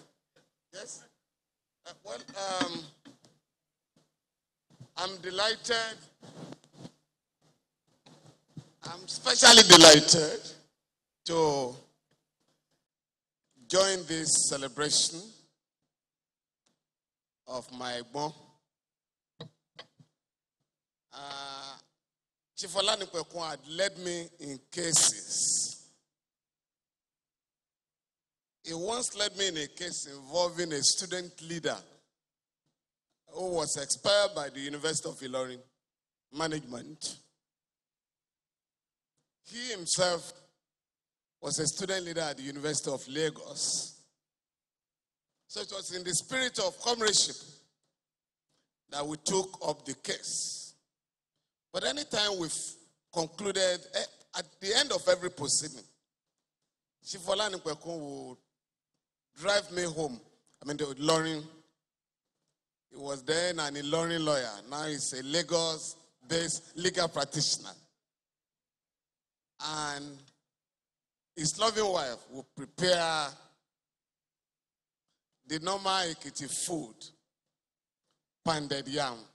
Thank you very much, madam. The students is now a senior lecturer at the University of Ibadan, Shola Olonyomi. Thank you, sir. We have also been on opposing sides. And Egbon is so generous that when he displays his legal knowledge, he will forget the fact that we are from the same place, you know. He won't spare me. But one painful thing about the cases we have handled together is that we're always paid in Naira. I haven't been lucky to handle those cases where my bond has been paid in dollars. Chief Olanipekun recently addressed the question of the qualification of our judges, or the qualification to become a judge in Nigeria. And he had this to say: 10 years post-call experience. For the Court of Appeal, 15 years. The Constitution doesn't say you must be a sitting judge of the High Court. But what do we have today? For you to get to the Supreme Court, you must be a justice of the Court of Appeal. Legal practitioners are totally ostracized. To me, the Supreme Court should be a potpourri of those who have been on the bench, the bar, and the academics. It should be the confluence of all of them. They can come with profound knowledge and robust judgment. I'm not saying those who are there are not doing well, but we can do better. It was not like this before. Elias, Nnamani, Ajegbo were practicing lawyers before their appointment to the Supreme Court bench. There are very good and brilliant judges who, in the good old days, will have been sought out and brought to the Supreme Court. What we have now is promotion rather than appointment. It's still part of the problem we have. Justice Oputa was Chief Judge of Imo State. Would they allow any Chief Judge who we know is brilliant to go there now? Kayode Esho was Chief Judge of Oyo State before he went to the Supreme Court. We changed things and without any justification. I'm advocating that to go to the Supreme Court and the Court of Appeal, a lawyer should have put in 25 years. For the High Courts and NIC, 15 years. Vacancies should be advertised.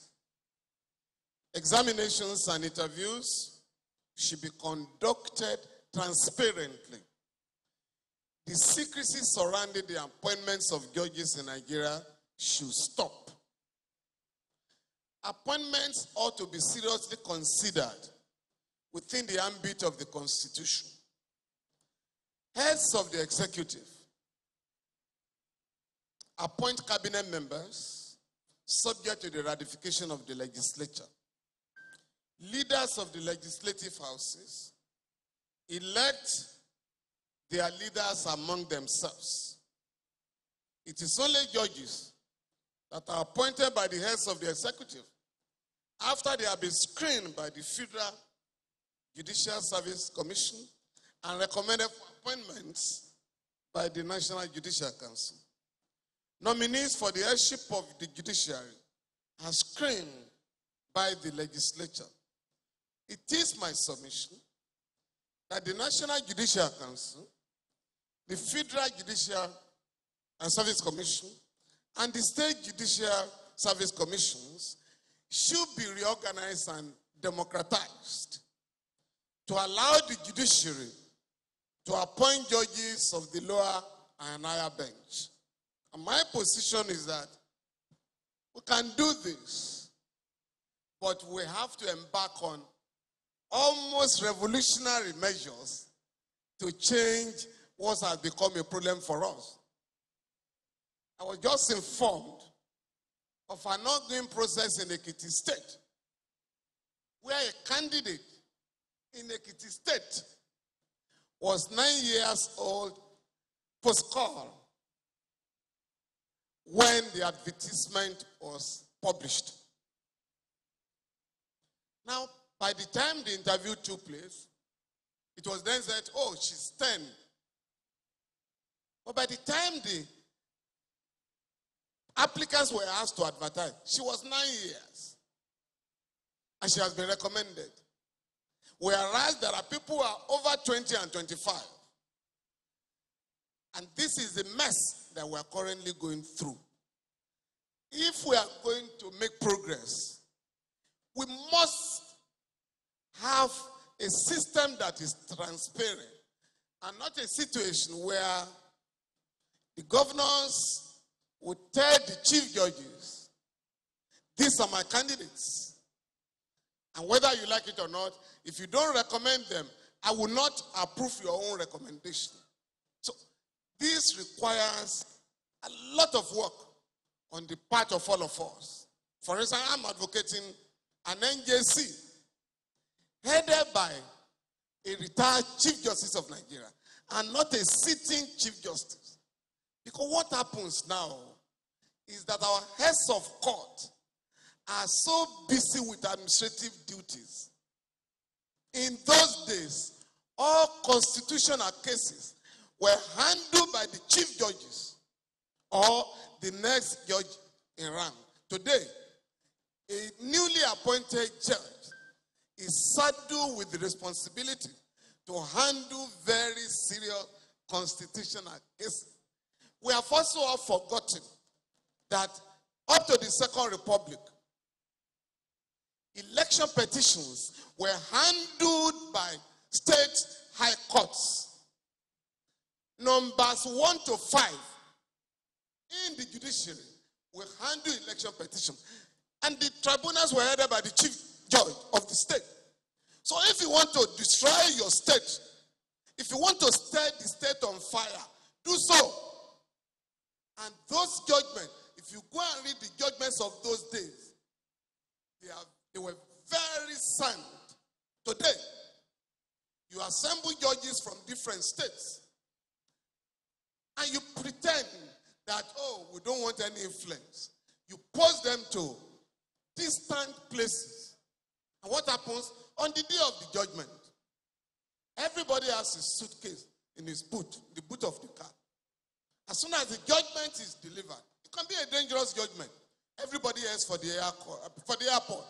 And so you throw the state into a serious crisis. So I'm therefore suggesting that we must go back and learn from where we came from by stopping this business. In fact, it's even illegal to remove a judge from Lagos, post her or him to Borno State, and suspend all other cases on the ground that the judge has gone for national assignment, as if the other cases have nothing to do with national assignment. So we must change this attitude. The final point for me is our own problem. The lawyers and the judges must sit down. What type of courts do you want?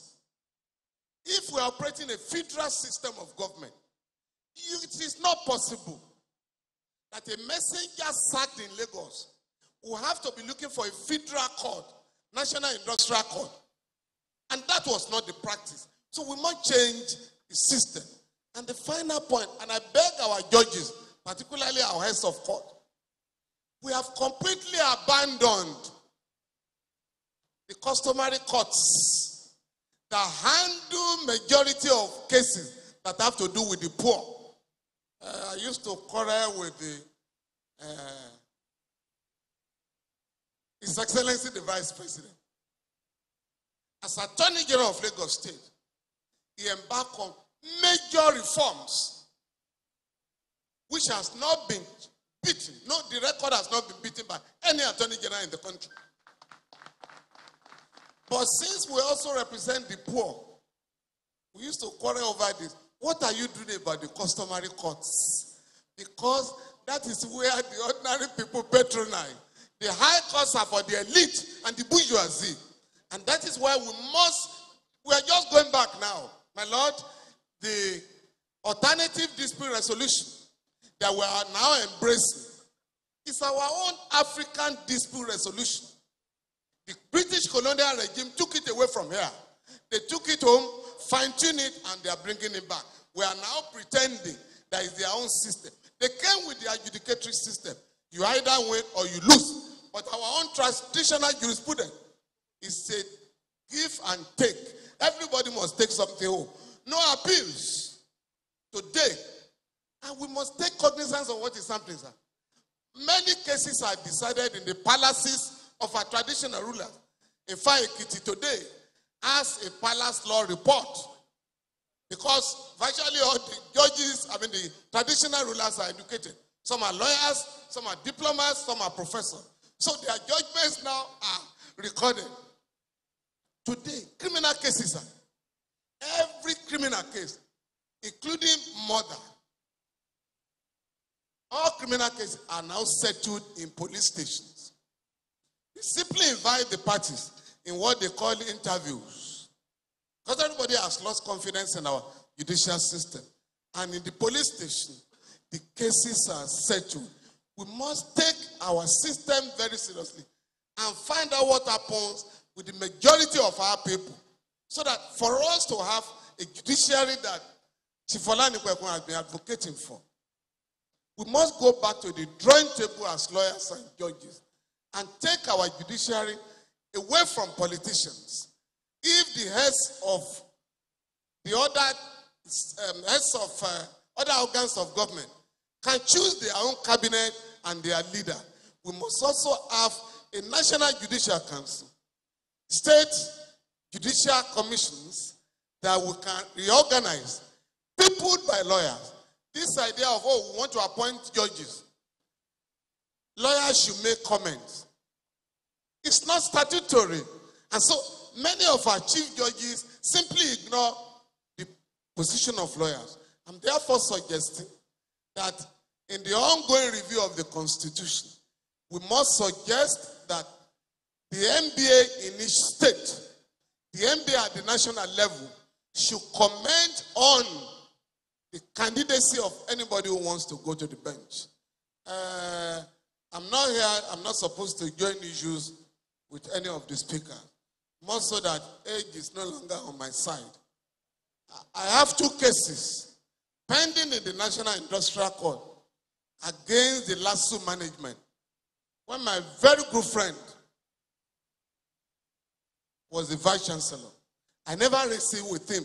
But since he has raised it here, I think it is important for us. The rule of law we are talking about must be at all times, everywhere. If a lecturer has been sacked for alleged misconduct, the university law says during the investigation, it can be represented by a legal practitioner. And I sent a lawyer, Stanley Onororo, to LASU, go and represent these 2 lecturers. My lawyer was sent out. No fair hearing. And those lecturers were dismissed. The cases are pending, sir, in the National Industrial Court. Thank you very much.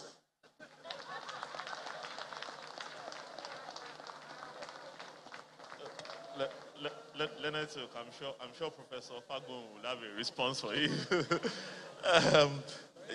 Just to indicate that one of the panelists, Mrs. Ibukun Aoshika, she really needs no introduction. She's joining us virtually from outside the country. She's going to speak after all the lawyers speak, so she'll probably pass judgment. I'll invite Mrs. Funke Adekoya, and I have a peculiar relationship with Ms. Adekoya because when I took the silk, I appeared before our panel, which was a dreaded panel. We didn't want to go there, but some people did not want to go there. But for some of us that went there, it was part of our validation after we took the silk, because Mrs. Adekoya's reputation is that she's as straight as a ruler. If it's not demeaning to say, well, if a ruler is straight enough, to describe how straight you are. Thank you very much, Ms. Adekoya, please. Thank you very much. I am aware that I have just 10 minutes, and so I acknowledge all the distinguished individuals who are here today to celebrate with Chief Wole Olanipekun. And I also extend my greetings to him.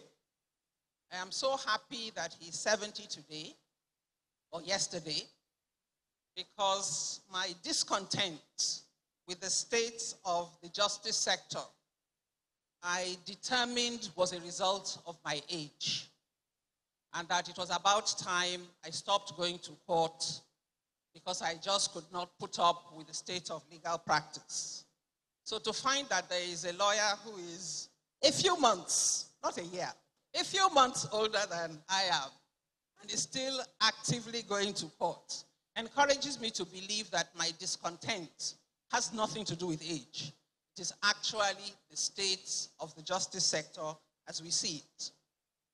I've been asked to speak on essential collaboration for successful implementation of justice sector reforms. And so I'm going to speak from the perspective of the chairman of the Justice Reform Project. The Justice Reform Project, or JRP, is a coalition of Nigerian lawyers, civil society, business executives, and the general public, who are all stakeholders in ensuring that we have a functional and efficient and an effective justice system. And the reason why JRP has such an inclusive membership is because we act on the underlying principle that the administration of justice system is a public service, and that it is the confidence of the public that validates the sector, and that presently the public generally have little confidence in the justice sector. My takeoff point for my contribution is something that Professor Fagbohun said, and I quote him in his keynote address. He said, the primary focus of our rules should shift from rules that deliver justice and work within it to those who use the system, the consumers. This will ensure that best practice in service delivery becomes embedded and entrenched in the justice system. Justice must be conceived of and rendered as service. And this was the basis for the Lord Woolf reforms in the United Kingdom, which our Vice President as Attorney General took in hand and implemented in the Lagos High Court with the 2004 High Court rules.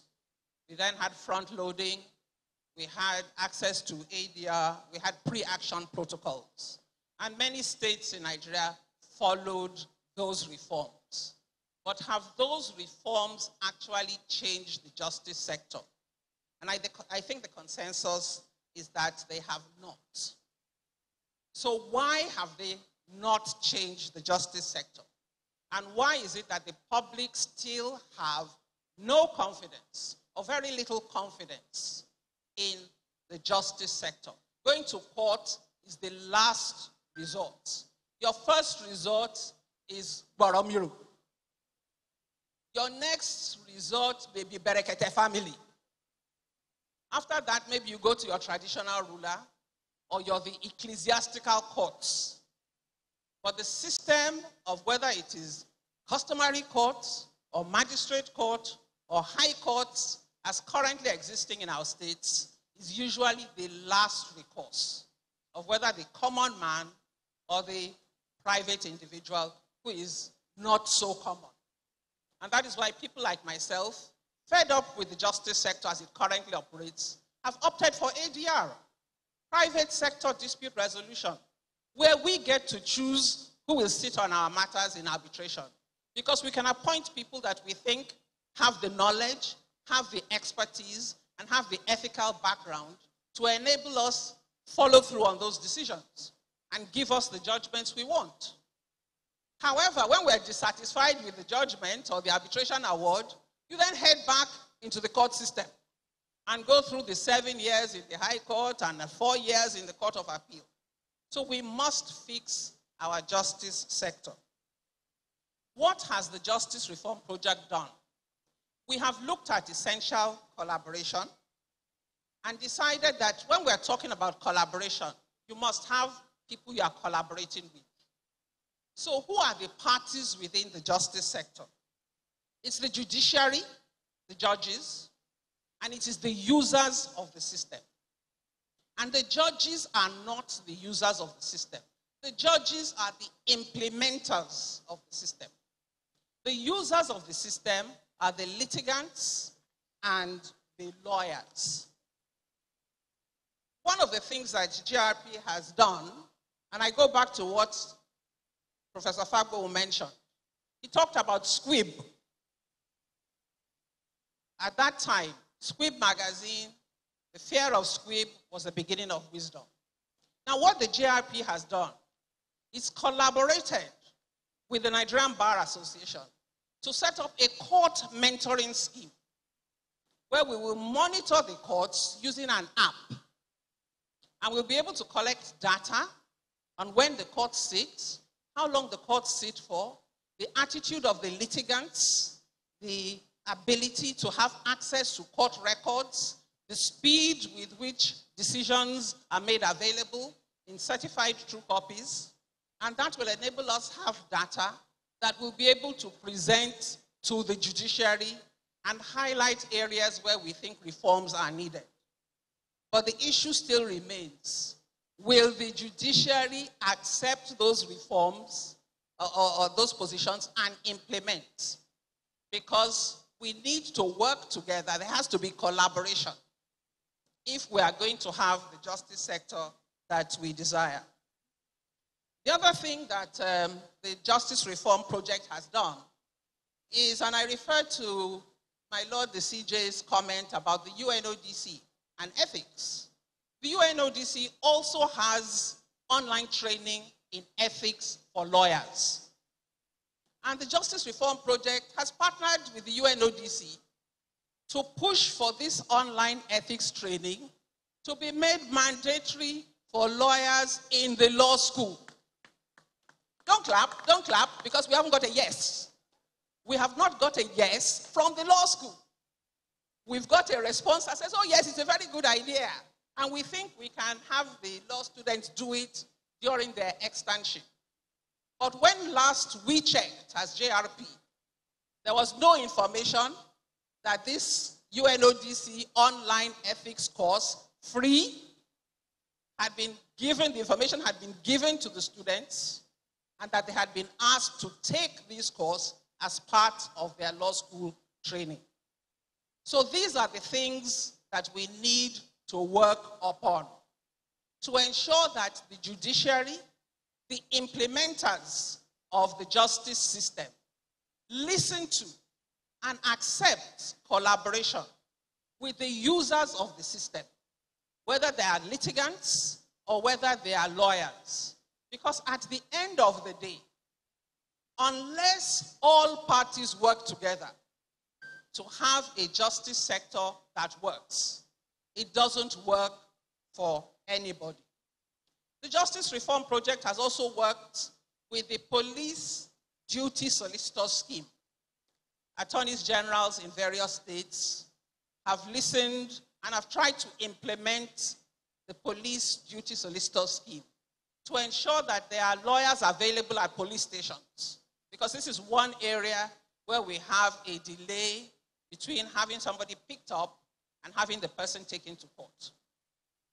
And finally, the Justice Reform Project, and my Lord the CJ is aware of that, has been pushing for virtual online hearings to continue after COVID.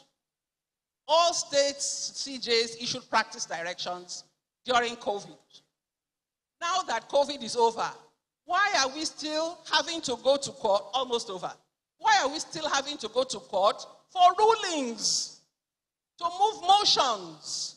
Why do we have to travel long distances if it is possible for these things to take place online? And so the Justice Reform Project, we've had one, I think, with Edo State government. We're now going around the states, actually showcasing a full court hearing online. We've done it in Lagos State. And anyway, we've done it in Edo State to show the judges that if you want to use technology, you can do it. And you can have a whole case online. Thank you very much. Thank you very much, Leonard. Just right on 10 minutes without an additional second. Thank you very much, man. My Lord, Honorable Justice Galumje, Justice of the Supreme Court, retired. Speaking again to the subject of integrity, my Lord, because it's quite critical. So, my Lord, will please take us through your Lordship's experience speaking to the subject of entrenching integrity in the process. Thank you so much. Thank you, ma'am. Well, the protocol has been overflogged, but I want to, there are some people you cannot bypass. The Vice President, I know when he was Attorney General of Lagos, recited abracadabra, and corruption, tumbled. And I know he's a friend of the judiciary, And I believe that you will do more for judiciary. The celebrant, congratulate you for having attained the biblical age of 70 in a country where average lifespan is less than 50. It's not a mean achievement.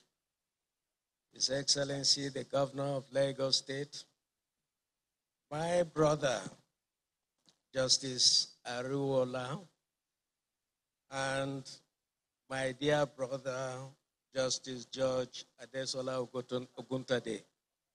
Your Excellency, you're welcome. Well, integrity is the ability, integrity of a judge is the ability of a judge to resist corruption. And we know the danger inherent in corruption. Corruption, as it is,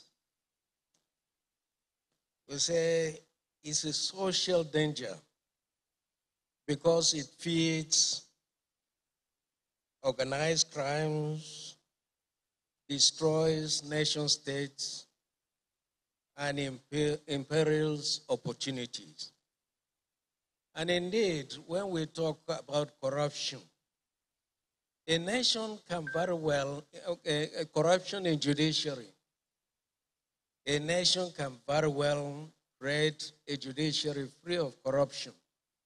If not free, corruption can be reduced to the barest minimum.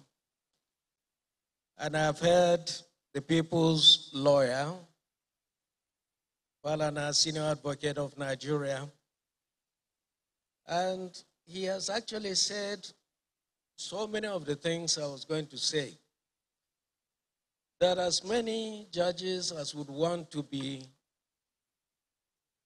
transparent, incorruptible, there are so many roadblocks that are laid on the ways of these judges. And so many are not able to cross. But so many of us, in my over 40 years of service in judiciary, I've encountered so many roadblocks, but I have been able to scale them. Not many will be able to scale them. And when I was at the High Court, there was this governor who wanted to remove a speaker. He could not muster 2/3 majority of the House of Assembly. So he connived with some members of the House, and they rose and said they had suspended the speaker and his deputy. The speaker and his deputy came to court, and the case was assigned to me. Well, I was on the verge of hearing the case. The same chief judge that assigned the case to me came to me and told me that the governor wanted me to leave the matter as it was, and that if I do, he was going to do everything for me. I said, do everything for me? He said, yes. I asked him whether he was a politician. He said he was not. And I told him I wasn't a politician either, and that if this matter was not going to be treated legally, he should take his file and assign the case to another person. He said no, that I should handle the case. If he takes the file away, people will talk. After hearing the parties, the governor's men were wrong, and I so declared.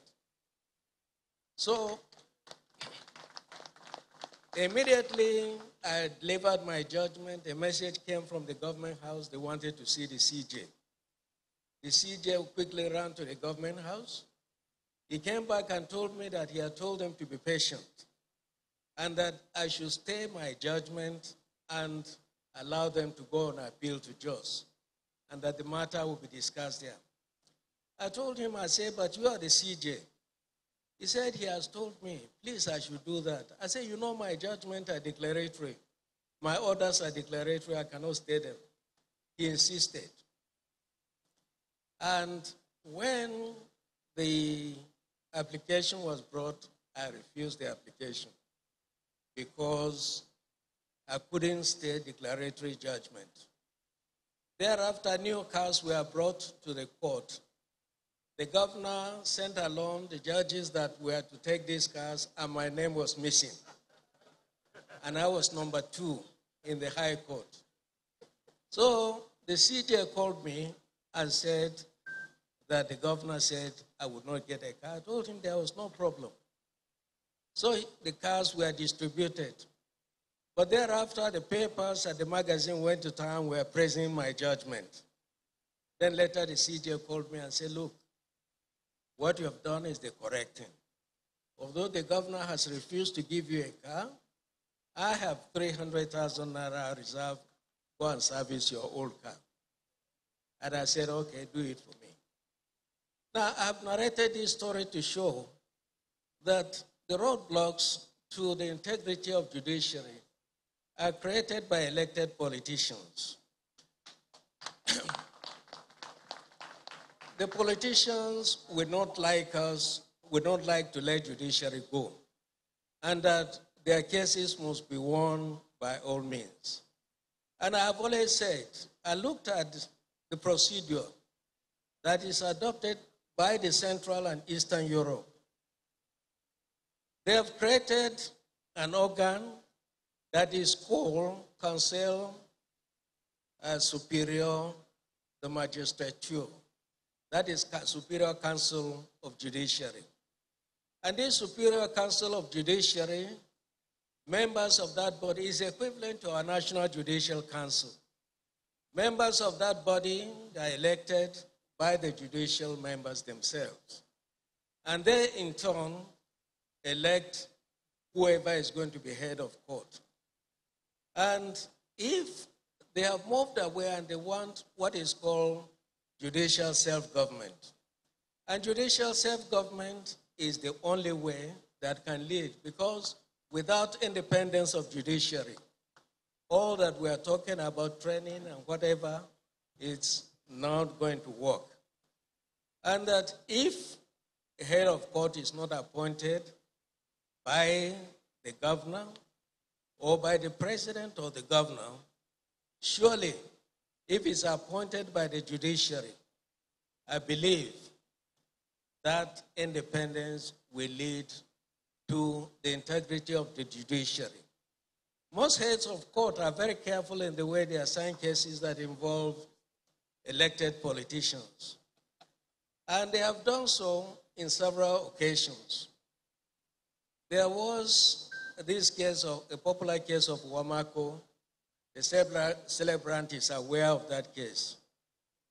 Wamako was a candidate of ANPP and PDP, and he contested under two political platforms. Now, his opponent went to court, and the case came up to the Court of Appeal. At the Court of Appeal, he was adjudged not qualified to have contested the election. And the election was nullified. If a candidate was not qualified to contest the election, yet there was an order that the candidate should contest for a fresh election that was ordered, that he should contest along with those who are qualified. I saw this as an act to please the government of the day. And this case dragged on, and it led to the expulsion of the president of a court of appeal, who was just doing his duty. Because the appeal, although the candidate went and contested and won again, opponent still went to court and said he was not qualified. And the appeal was there lying when my Lord Justice Salami was appointed as the president of the court. And when he got there, he saw this case there. He assigned a panel to hear this case. Some lawyers came around and said, why did you appoint a panel to hear this case? Don't you know that that case was not to be heard? Because they were keeping the case, waiting for a pre-election matter that was going on at the Federal High Court, which had no time frame. Justice Salami said I had appointed a panel, and that this panel will hear this appeal. If you don't want the appeal to be heard, go before the panel and file your application there. All sorts of pressures were brought to bear upon him, which he refused to bow. And because he refused to bow, they sent police after him and they chased him out of the office. And those of us who were salami boys were subjected to massive transfers. I was transferred severally. Every year I was transferred. I was transferred in I went to Port Harcourt 1 year, Ilorin 1 year, 85 months, Sokoto, and all these transfers because I did not bow. Now, this is a situation which calls for sober reflection. Can we? I think what is happening in Central and Eastern Europe is because of the experience they had before the World War, that fascist regimes were using judiciary against those they did not like, and they used the judiciary to oppress them. And later, when presently the elected politicians said they are going to distance themselves from judiciary, and that's what it is that has given rise to self-government in judiciary. But in Nigeria and other Commonwealth countries, heads of court, judicial officers are still appointed by the executive, whereas the legislature appoints its own speaker, president of the Senate, and what have you, and have the power to remove them. But why do we insist that judiciary must be attached to the executive and the legislature? This is the basis upon which judicial integrity will continue to elude this country and will continue to stay away from it. I believe that if we have a critical look, we must bring to bear the model that is practiced in Central and Eastern Europe. Rest my case.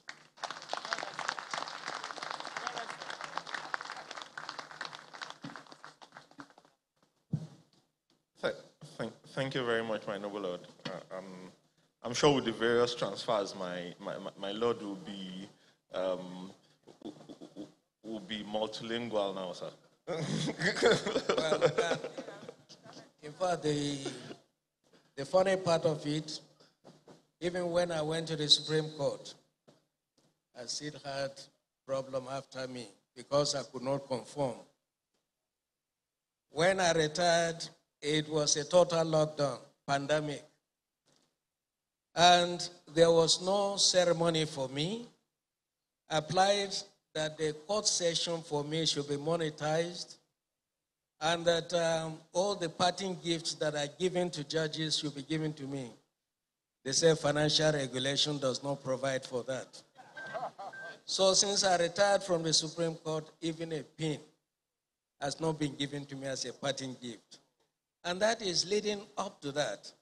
So apart from the external pressure, you have the internal pressure within the judiciary. For those heads of court who would like to please the appointing authority, and this is the situation in the country.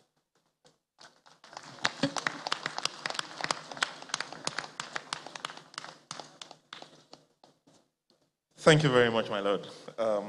We're taking the last speaker before Mrs. Aoshika passes her judgment.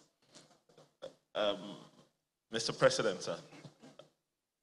Mr. Ebi Mahmoud SAN, very critical issue that he will speak to: diversity, gender inclusion, and merit in judicial appointments. Thanks, sir. Thank you, Bode, and good evening, Your Excellency, the Vice President, His Excellency, the Governor.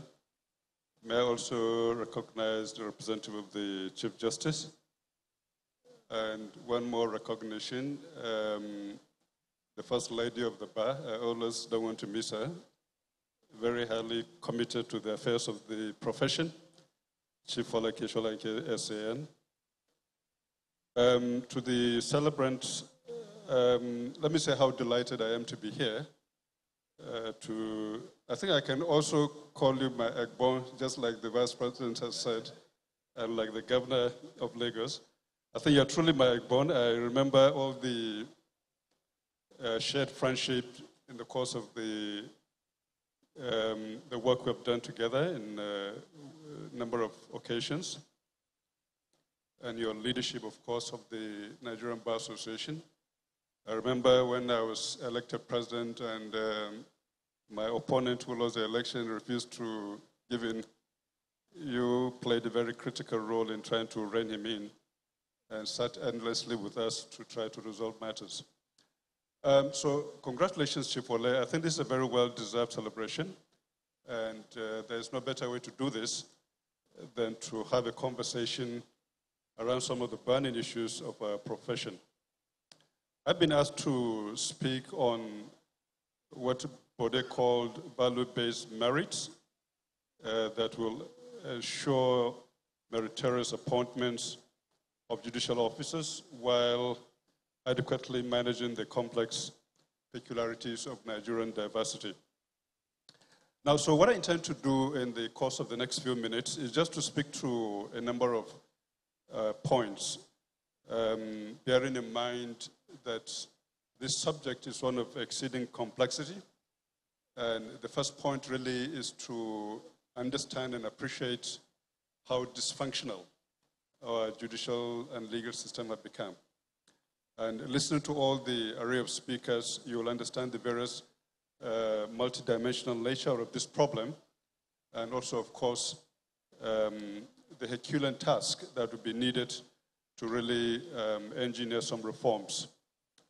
So my comments will be around, first, diversity, around merit.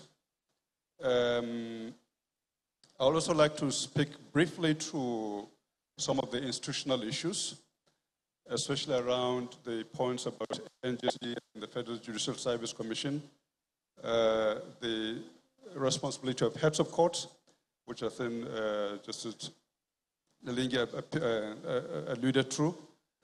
I also want to comment on something which has become a norm in our judicial appointment and promotion and all of that, and that is the CABRAC rule, by which appointments and promotions to various positions just becomes a matter of, automatic succession. If I have a little bit of time, I'll comment on one or two issues the lead presenter, Professor Fabon Hulke, has commented on. But first to the issue of diversity.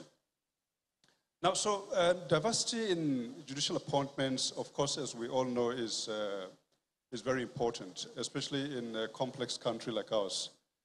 And obviously, in some respect, we have achieved a lot of progress. If we look at gender diversity, for instance, most of our courts, at least at the federal level, we've achieved nearly 30% of gender representation, or female gender representation. I think in the Court of Appeal, it's a little more than 30%. At the Supreme Court, it's still quite low, having 17 justices, I think, with only male justices, with only 4 female justices at the moment. So we still have some way to go. But for me, the point of concern is the failure of the judiciary to recognize the feminine gender as feminine gender. So women, we still call them, what do you call them, Mr. Justice? My wife detests that idea of calling her Mr. Justice Mahmood. But the women themselves are the ones who prefer sometimes to be called Mr. Justice. Now, for me, there is a fundamental policy issue here. When we do not recognize the presence of gender in our legal system and in our profession. So if you notice, I don't know how many of you have observed, especially in the appellate system, women judges, or in fact all judges, their names are represented in initials. Only the surname is written. So my wife will be Mr. Justice P.A. Mahmood, masking completely her identity. Now, that is, for me, a fundamental issue. When you decide you don't want to recognize the presence of gender, even though there is female representation, I think there is a fundamental problem in inability to recognize the presence of women in the profession and in particular positions, and to try to understand why they are there, in fact, to bring a perspective that would otherwise be lost. So I think we have still a lot of work to do there. So it's beyond tokenism, Femi Falana, is a deliberate policy to mask the presence of women in a male-dominated environment, which I don't think is appropriate. Now, nevertheless, we have to admit that some progress has been made. We've had female judges heading various divisions of the court, being chief judges and so on and so forth. Now, let me come to the question of merit. Now, sometimes a discussion of merit tends to be a little bit tricky because of the way we define merit and in the way we construct the criteria. Now, I think Femi has alluded to this, or Zana also. The only qualification we have in our constitution regarding appointment of judges is the number of years post-court. Now, I don't think that is sufficient. I think we need to go beyond that. The various appointing authorities need to really define the criteria in a much more granular manner and to allow for that criteria to be independently administered, to allow for merit to be promoted within the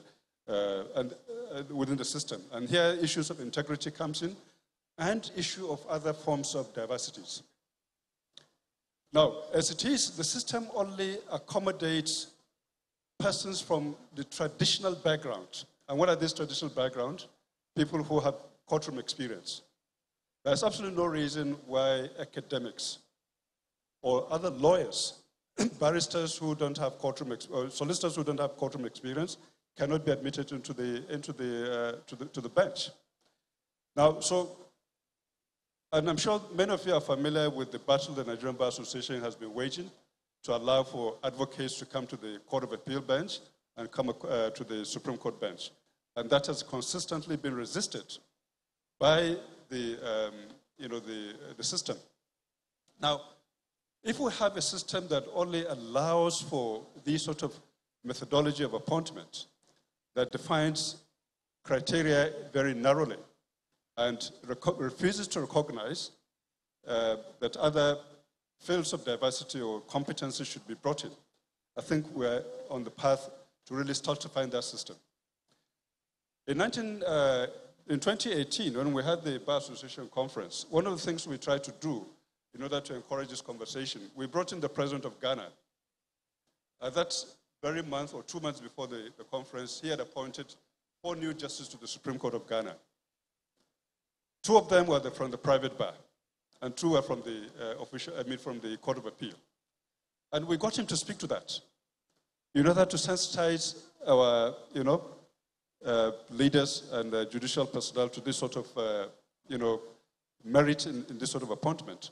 But unfortunately, all of these efforts, have consistently fallen on deaf ears. Now, so I think there's a lot of work that needs to be done, and I hope that at the appropriate time, these issues will be addressed. Now, let me speak a little bit on the issue of the National Judicial Council and the Federal Judicial Service Commission. I think part of the problem we have is that the judiciary has become very insular. And there's nowhere this is demonstrated than in these very critical institutions. You have called for democratization of the institution.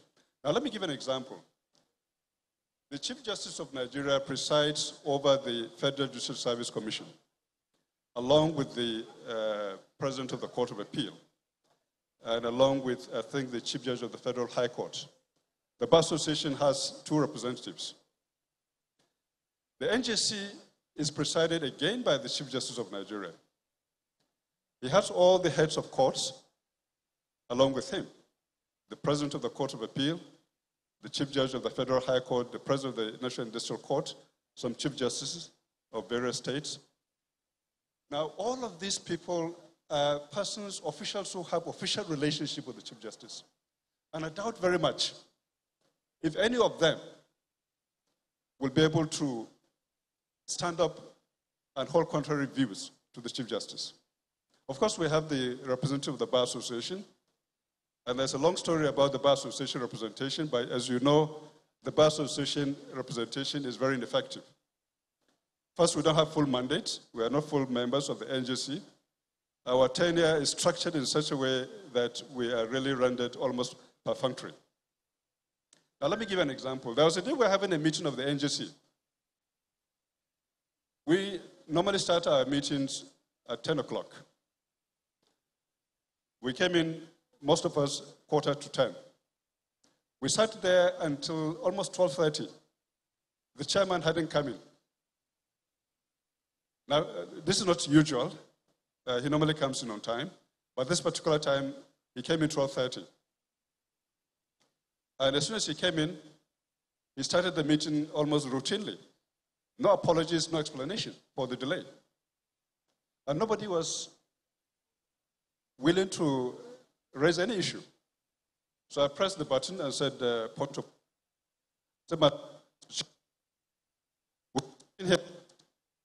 waiting for the ship. And you came in, and there was no explanation as to why this meeting was being held at 12:30. There was no apology. And then he said, oh, I'm very sorry. I thought the secretary of the NJC had explained the reason for my absence. Now, the point I'm making here is that none of his colleagues will be able to challenge him. Now, I was conscious of representing the bar. And even though I know it was at a very uncomfortable point to raise, but I had a duty to raise it as a member of the bar.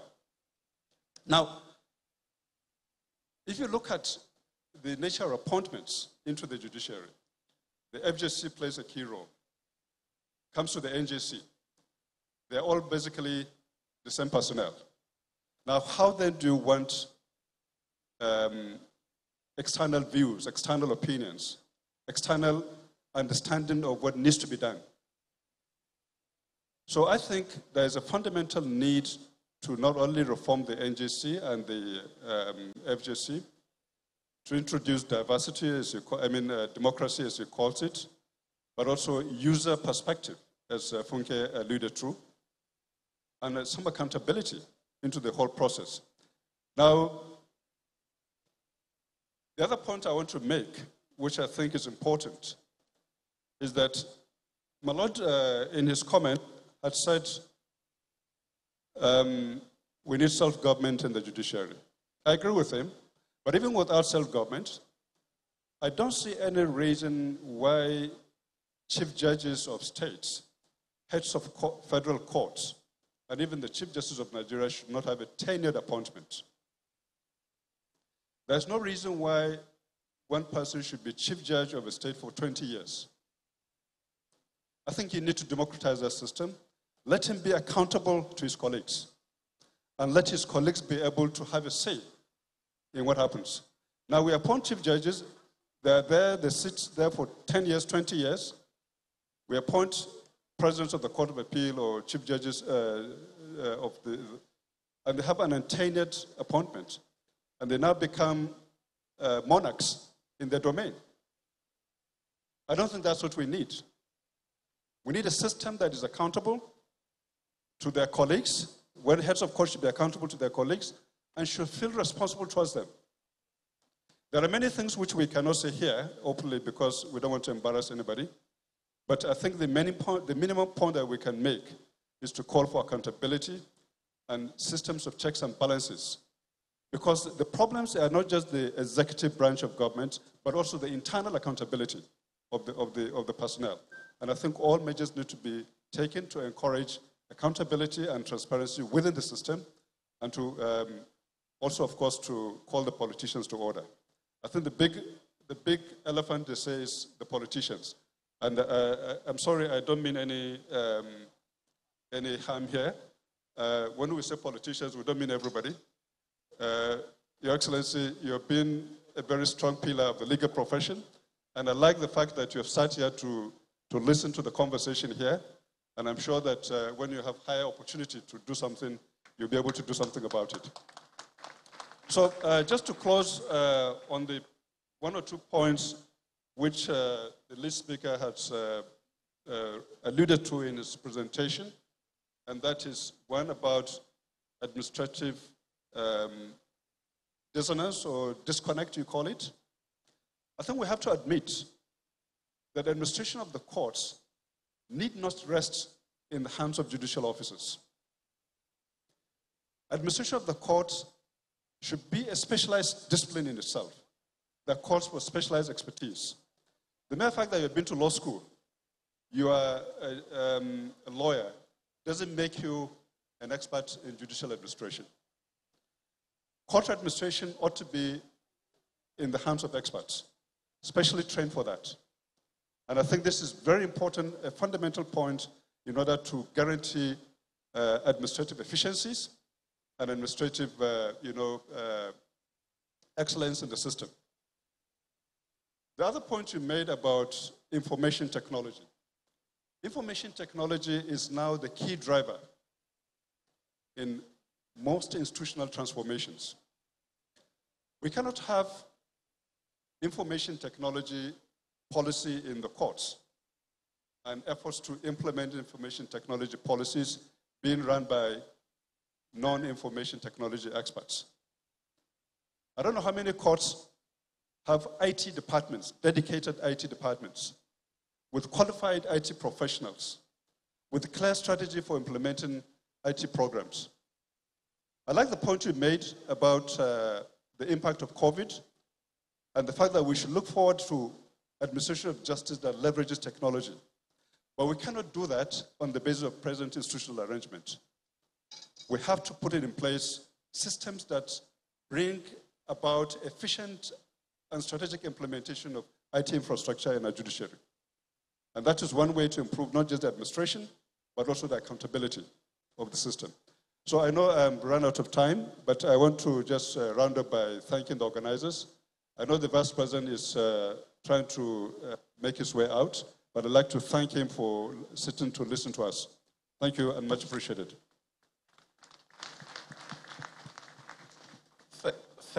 Thank you very much, Mr. President.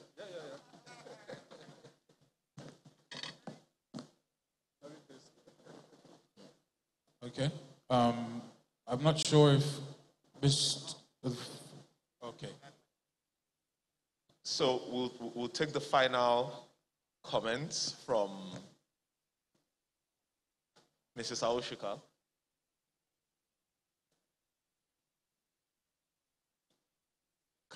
Can we have Mrs. Aoshika, please? Is she still with us? Yes, she is. They're going to put her on the big screen now. Okay, thank you.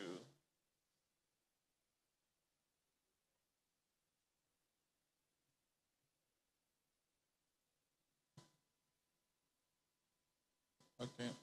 So while we wait for that to load, ladies and gentlemen, those of you also viewing live, thank you very much for joining us. You are in the middle of a panel discussion, and we've had quite an insightful contribution from our panelists as well.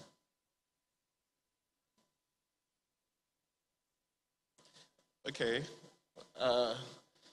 Thank you, Mrs. Aoshika, for joining us. So,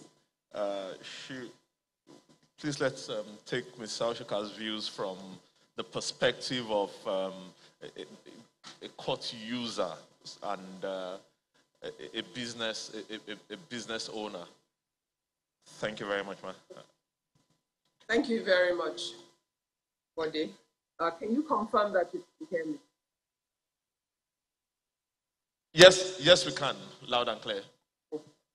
All right.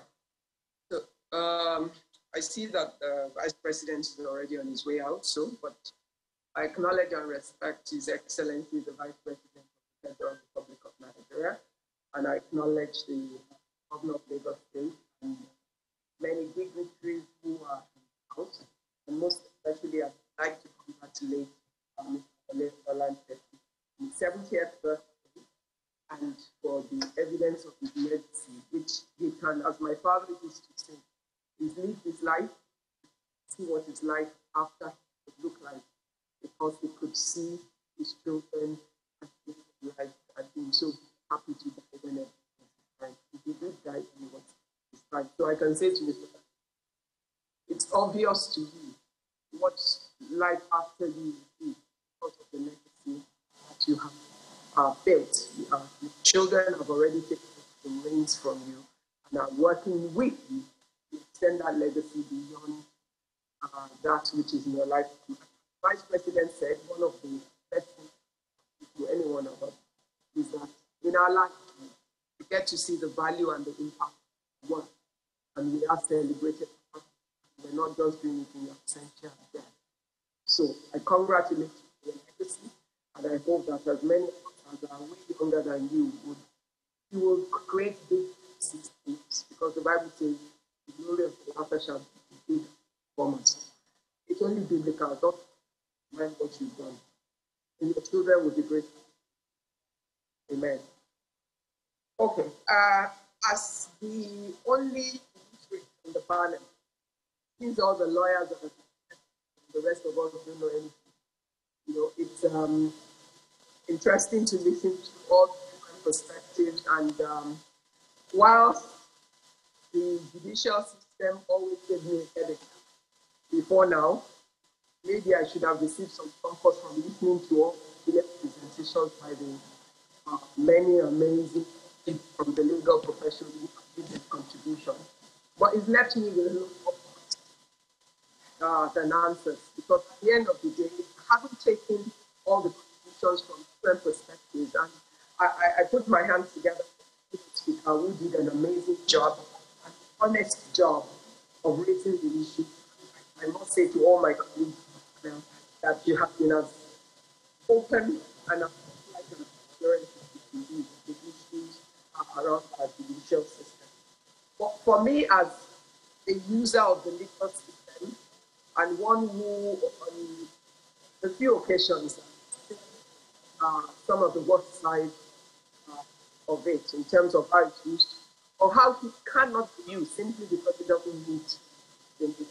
What it's one of the things that I find most apt was what the Professor Olanipekun said about a lot of people exiting from justice. And what do we exit from justice? Simply because you look at the system, you know without a doubt that the system is not going to deliver to you what you need, because it is compromised, either by structure or by the individuals within the system. If we look holistically at all the contribution and we put it together, it tells me that corruption is at the heart of the judicial system, and it has its own negative impact. It does not give me the confidence and the assurance to engage the judicial system expecting to get the answer that when I need it, as I should have it. There's no guarantee that what I get is what is right to get and is fair and within law itself. There is a major state-of-the-art system of many of the operators with the system, running from the highest level all the way down to the crack of the court or the least of the judicial system. And so we have a human problem where the judicial system is concerned. Of course, not just a problem of the judicial system. If we have failure of our value system as a people, it's great that we've seen that we're not the only nation, but this is my country. This is where my service of justice fails me many times in multiple ways. And as a business person, when you think in terms of what am I thinking, where is my place to be spread? What is the recourse that when I have issues? The system that I do not from the beginning trust. Hello. And therefore, the person who has the capacity or the network or the connection or the money to influence the system is then positioned to get justice in inverted commas, rather than me actually getting justice. I'll give you an example of this went through of research. In the course of all these affairs, I had to sit in a conference call with about 5 lawyers from one of the biggest law firms in the world, because I was because of my service on part of a global company that was in the process.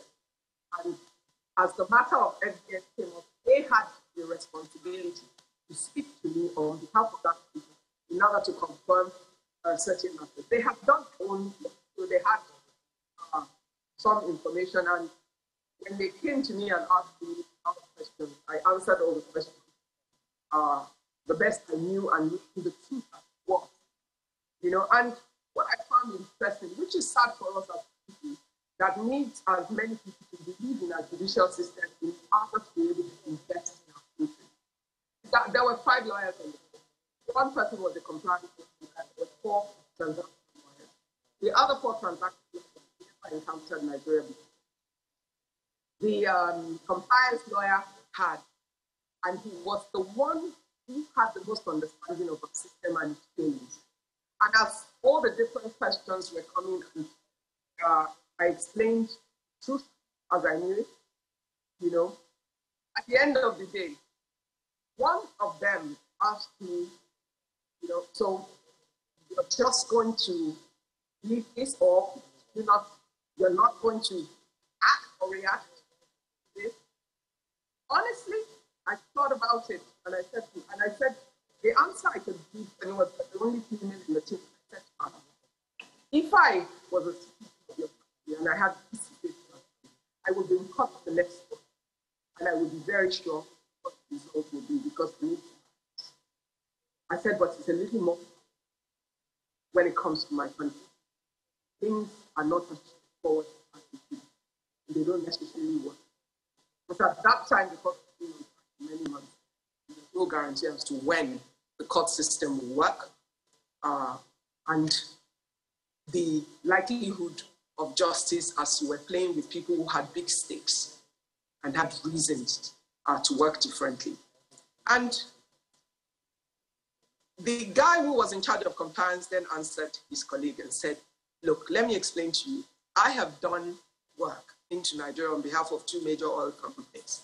And I can tell you that there is hardly any way where you can trust the judicial system in Nigeria to get the results that you desire. And he explained it that first you go from courts, they keep postponing and postponing and postponing. And at a stage, they're going to tell you that you're in the wrong court.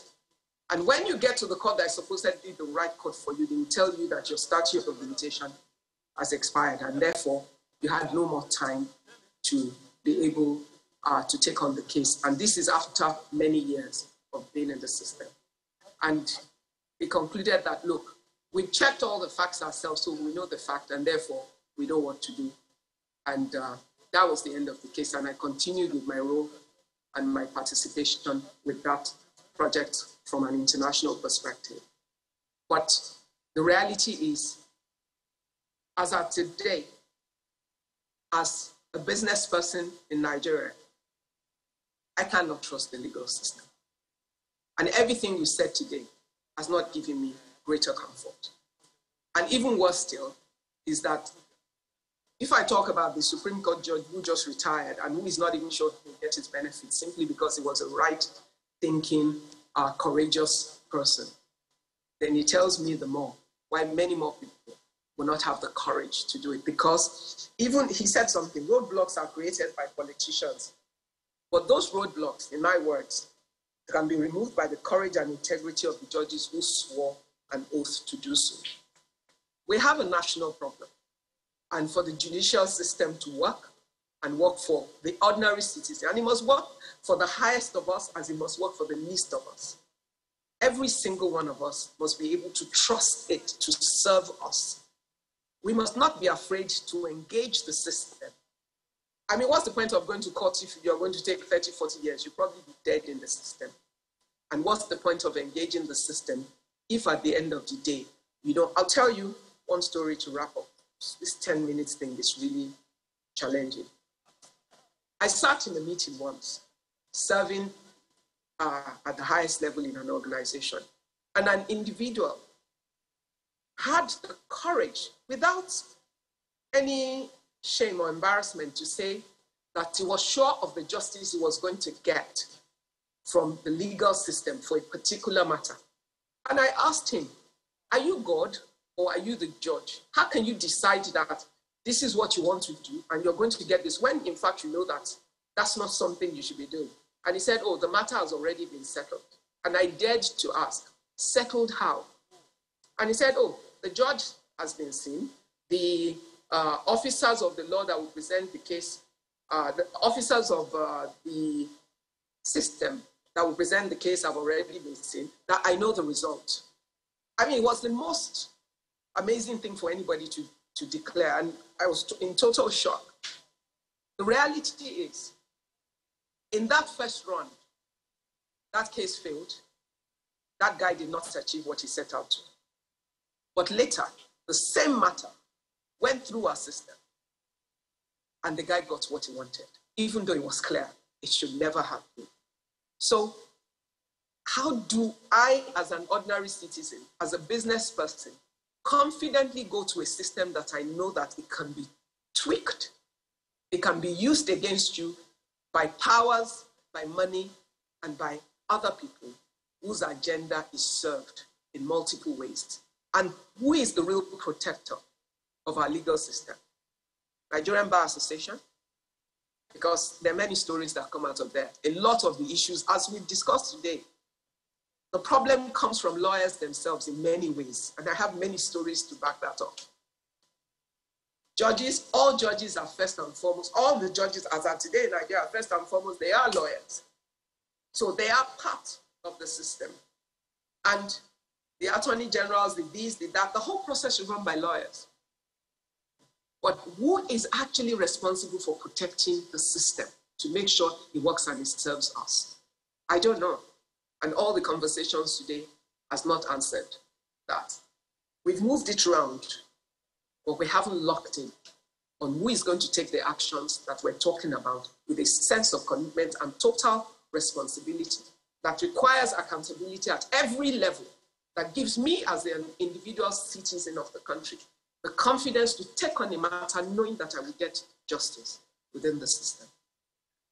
I'm not just the only one asking you this question. I bet every single Nigerian, whether in business, in social life, or at any stage of their life, has a question to ask. Because as we are right now, we don't trust the system. And we leave it with you guys who have the power and the privilege and the position to ensure that we can. Because all we can do is use our voters' card to vote and see if those who have the power use it in the interest of the rest of the citizens to make things work better for us. Thank you.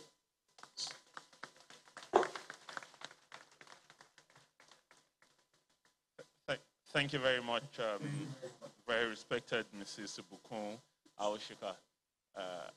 I don't have those powers. We probably would have given you an honorary degree in law so that you join us to answer those questions. Thank you very much. Oscar, please, go ahead. Okay, thank you very much. We move on very quickly to a goodwill message from the matriarch of the Nigerian Bar, Chief Folake Solanke, CON, SAN. Please do make welcome with a round of applause. We'll also have, after that, brief remarks by the true celebrant for the day, and of course, the cutting of the cake. A round of applause once again. How are you, ma'am? Thank you. Yes. Good evening, ladies and gentlemen. I thank the organizers. Please forgive me if I don't have any protocol to offer. The organizers very fortunately gave me 5 minutes, and my learned friend of the silk, the celebrant of the day, has specifically appealed to me to keep it to 5 minutes, and I want to do that. But just when I start, then the 5 minutes can start. This is just protocol. I salute everyone. I congratulate the celebrant of today, my learned friend of the silk, Chief Wole Olanipekun. I say to you, dear Natalis Felix, happy birthday. I salute your beautiful wife, Lara. I love you. Congratulations to you. And please, I salute everyone here present. And I just like to say that I'm very happy that Justice Galunya is here. Even without being compensated by the Supreme Court, you've been able to attend. My learned friend of the silk deserves every singular accolade accorded to him as he rejoices over his 7 decades of staggering achievement, both in life and in law. Why do I say so? I illustrate 5 compelling attributes in my allocated 5 minutes. 1, my learned son is a God-fearing Christian. I do not say so because he recently built and donated a gigantic and majestic cathedral to his Ikere Ekiti Christian community, and not because he was wearing a fabulous gold chain with a cross on his head in his photograph, but because his lifestyle reflects Christian attributes. He loves his neighbor as himself. 2, the learned son is a very caring husband, parent, and grandparent. I mentioned husband first because legitimately one becomes a husband before becoming a parent. He is dedicated to the welfare of his family and extended family. About a year ago, a relative he had trained and nurtured died prematurely. Wole was traumatized by this bereavement. 3, the learned son's patriotism. He is so concerned about our current turbulent times and has advocated for a new constitution altogether to replace the 1999 Constitution of the Federal Republic of Nigeria, under which we pretend to have a federal system of government when in fact we have a unitary system of government. 4, the learned son's passion for the one and only learned profession. He is passionate about the profession. He encourages the youth and helps them to succeed. Indeed, he has sponsored many law students in the law school over the years, even though some of them never remember the benefactors. I have also experienced such ingratitude. He currently has a scholarship project for the school children in his hometown. He loves the law so much that 2 of his sons are now senior advocates of Nigeria.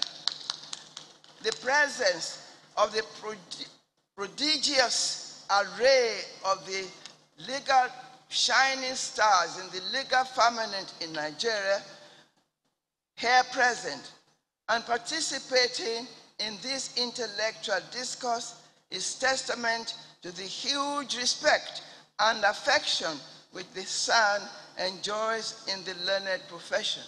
I salute the erudite panelists for your illuminating contributions to this discourse, and I thank my learned friend Mahood for his recognition of me. The learned son always values 5, my 5th attribute. The learned son always values merit and aspires to reach utopia in all he does. He pursues merit and repudiates mediocrity. As a genuine, emphasis on genuine, as a genuine senior advocate of Nigeria, he is very anxious that the integrity and dignity of the prestigious rank be maintained. He was so frustrated recently that he told me he was going to retire.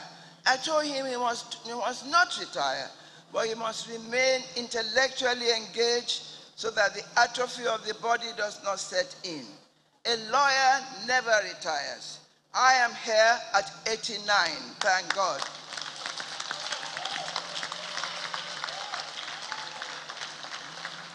Hallelujah. Praise the Lord. His passion for the rule of law motivates him to arrange this colloquium on the crucial appointment of judges. Now, I've given the 5 attributes. I dare anyone to challenge the accuracy of my testimony. In peroration, I'm delighted to celebrate the family.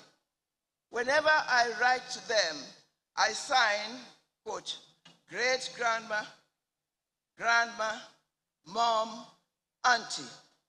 Great-grandma, because of Tireniolua, the beautiful, precious little daughter of Dapo and Oyidamola. Grandma, because of Dapo and his siblings. Mom, because of Lara, the charming wife of Wole. And auntie, because of Wole, who thinks that a difference of about 20 years in age is not sufficient for me to qualify as mom.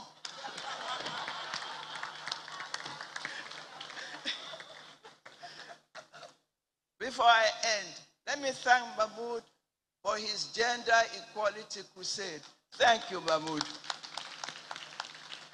To the celebrant, Chief Wole Olanipekun SAN, many happy returns. Ad annus multus. May you continue to enjoy the abundance of divine benevolence. Deo Wolete. And Funke, well done. Falano, well done. Everybody, Falano. Oh, the Chief Judge, please forgive me. I'm rushing. I salute everyone individually. Thank you so much.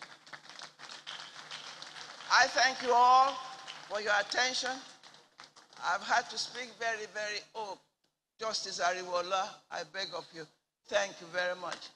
I had to speak very fast because my learned friend of the sick, Wole, came to me and just reminded me of my 5 minutes. And I thought I must abide by your instruction. It's your day. Thank you.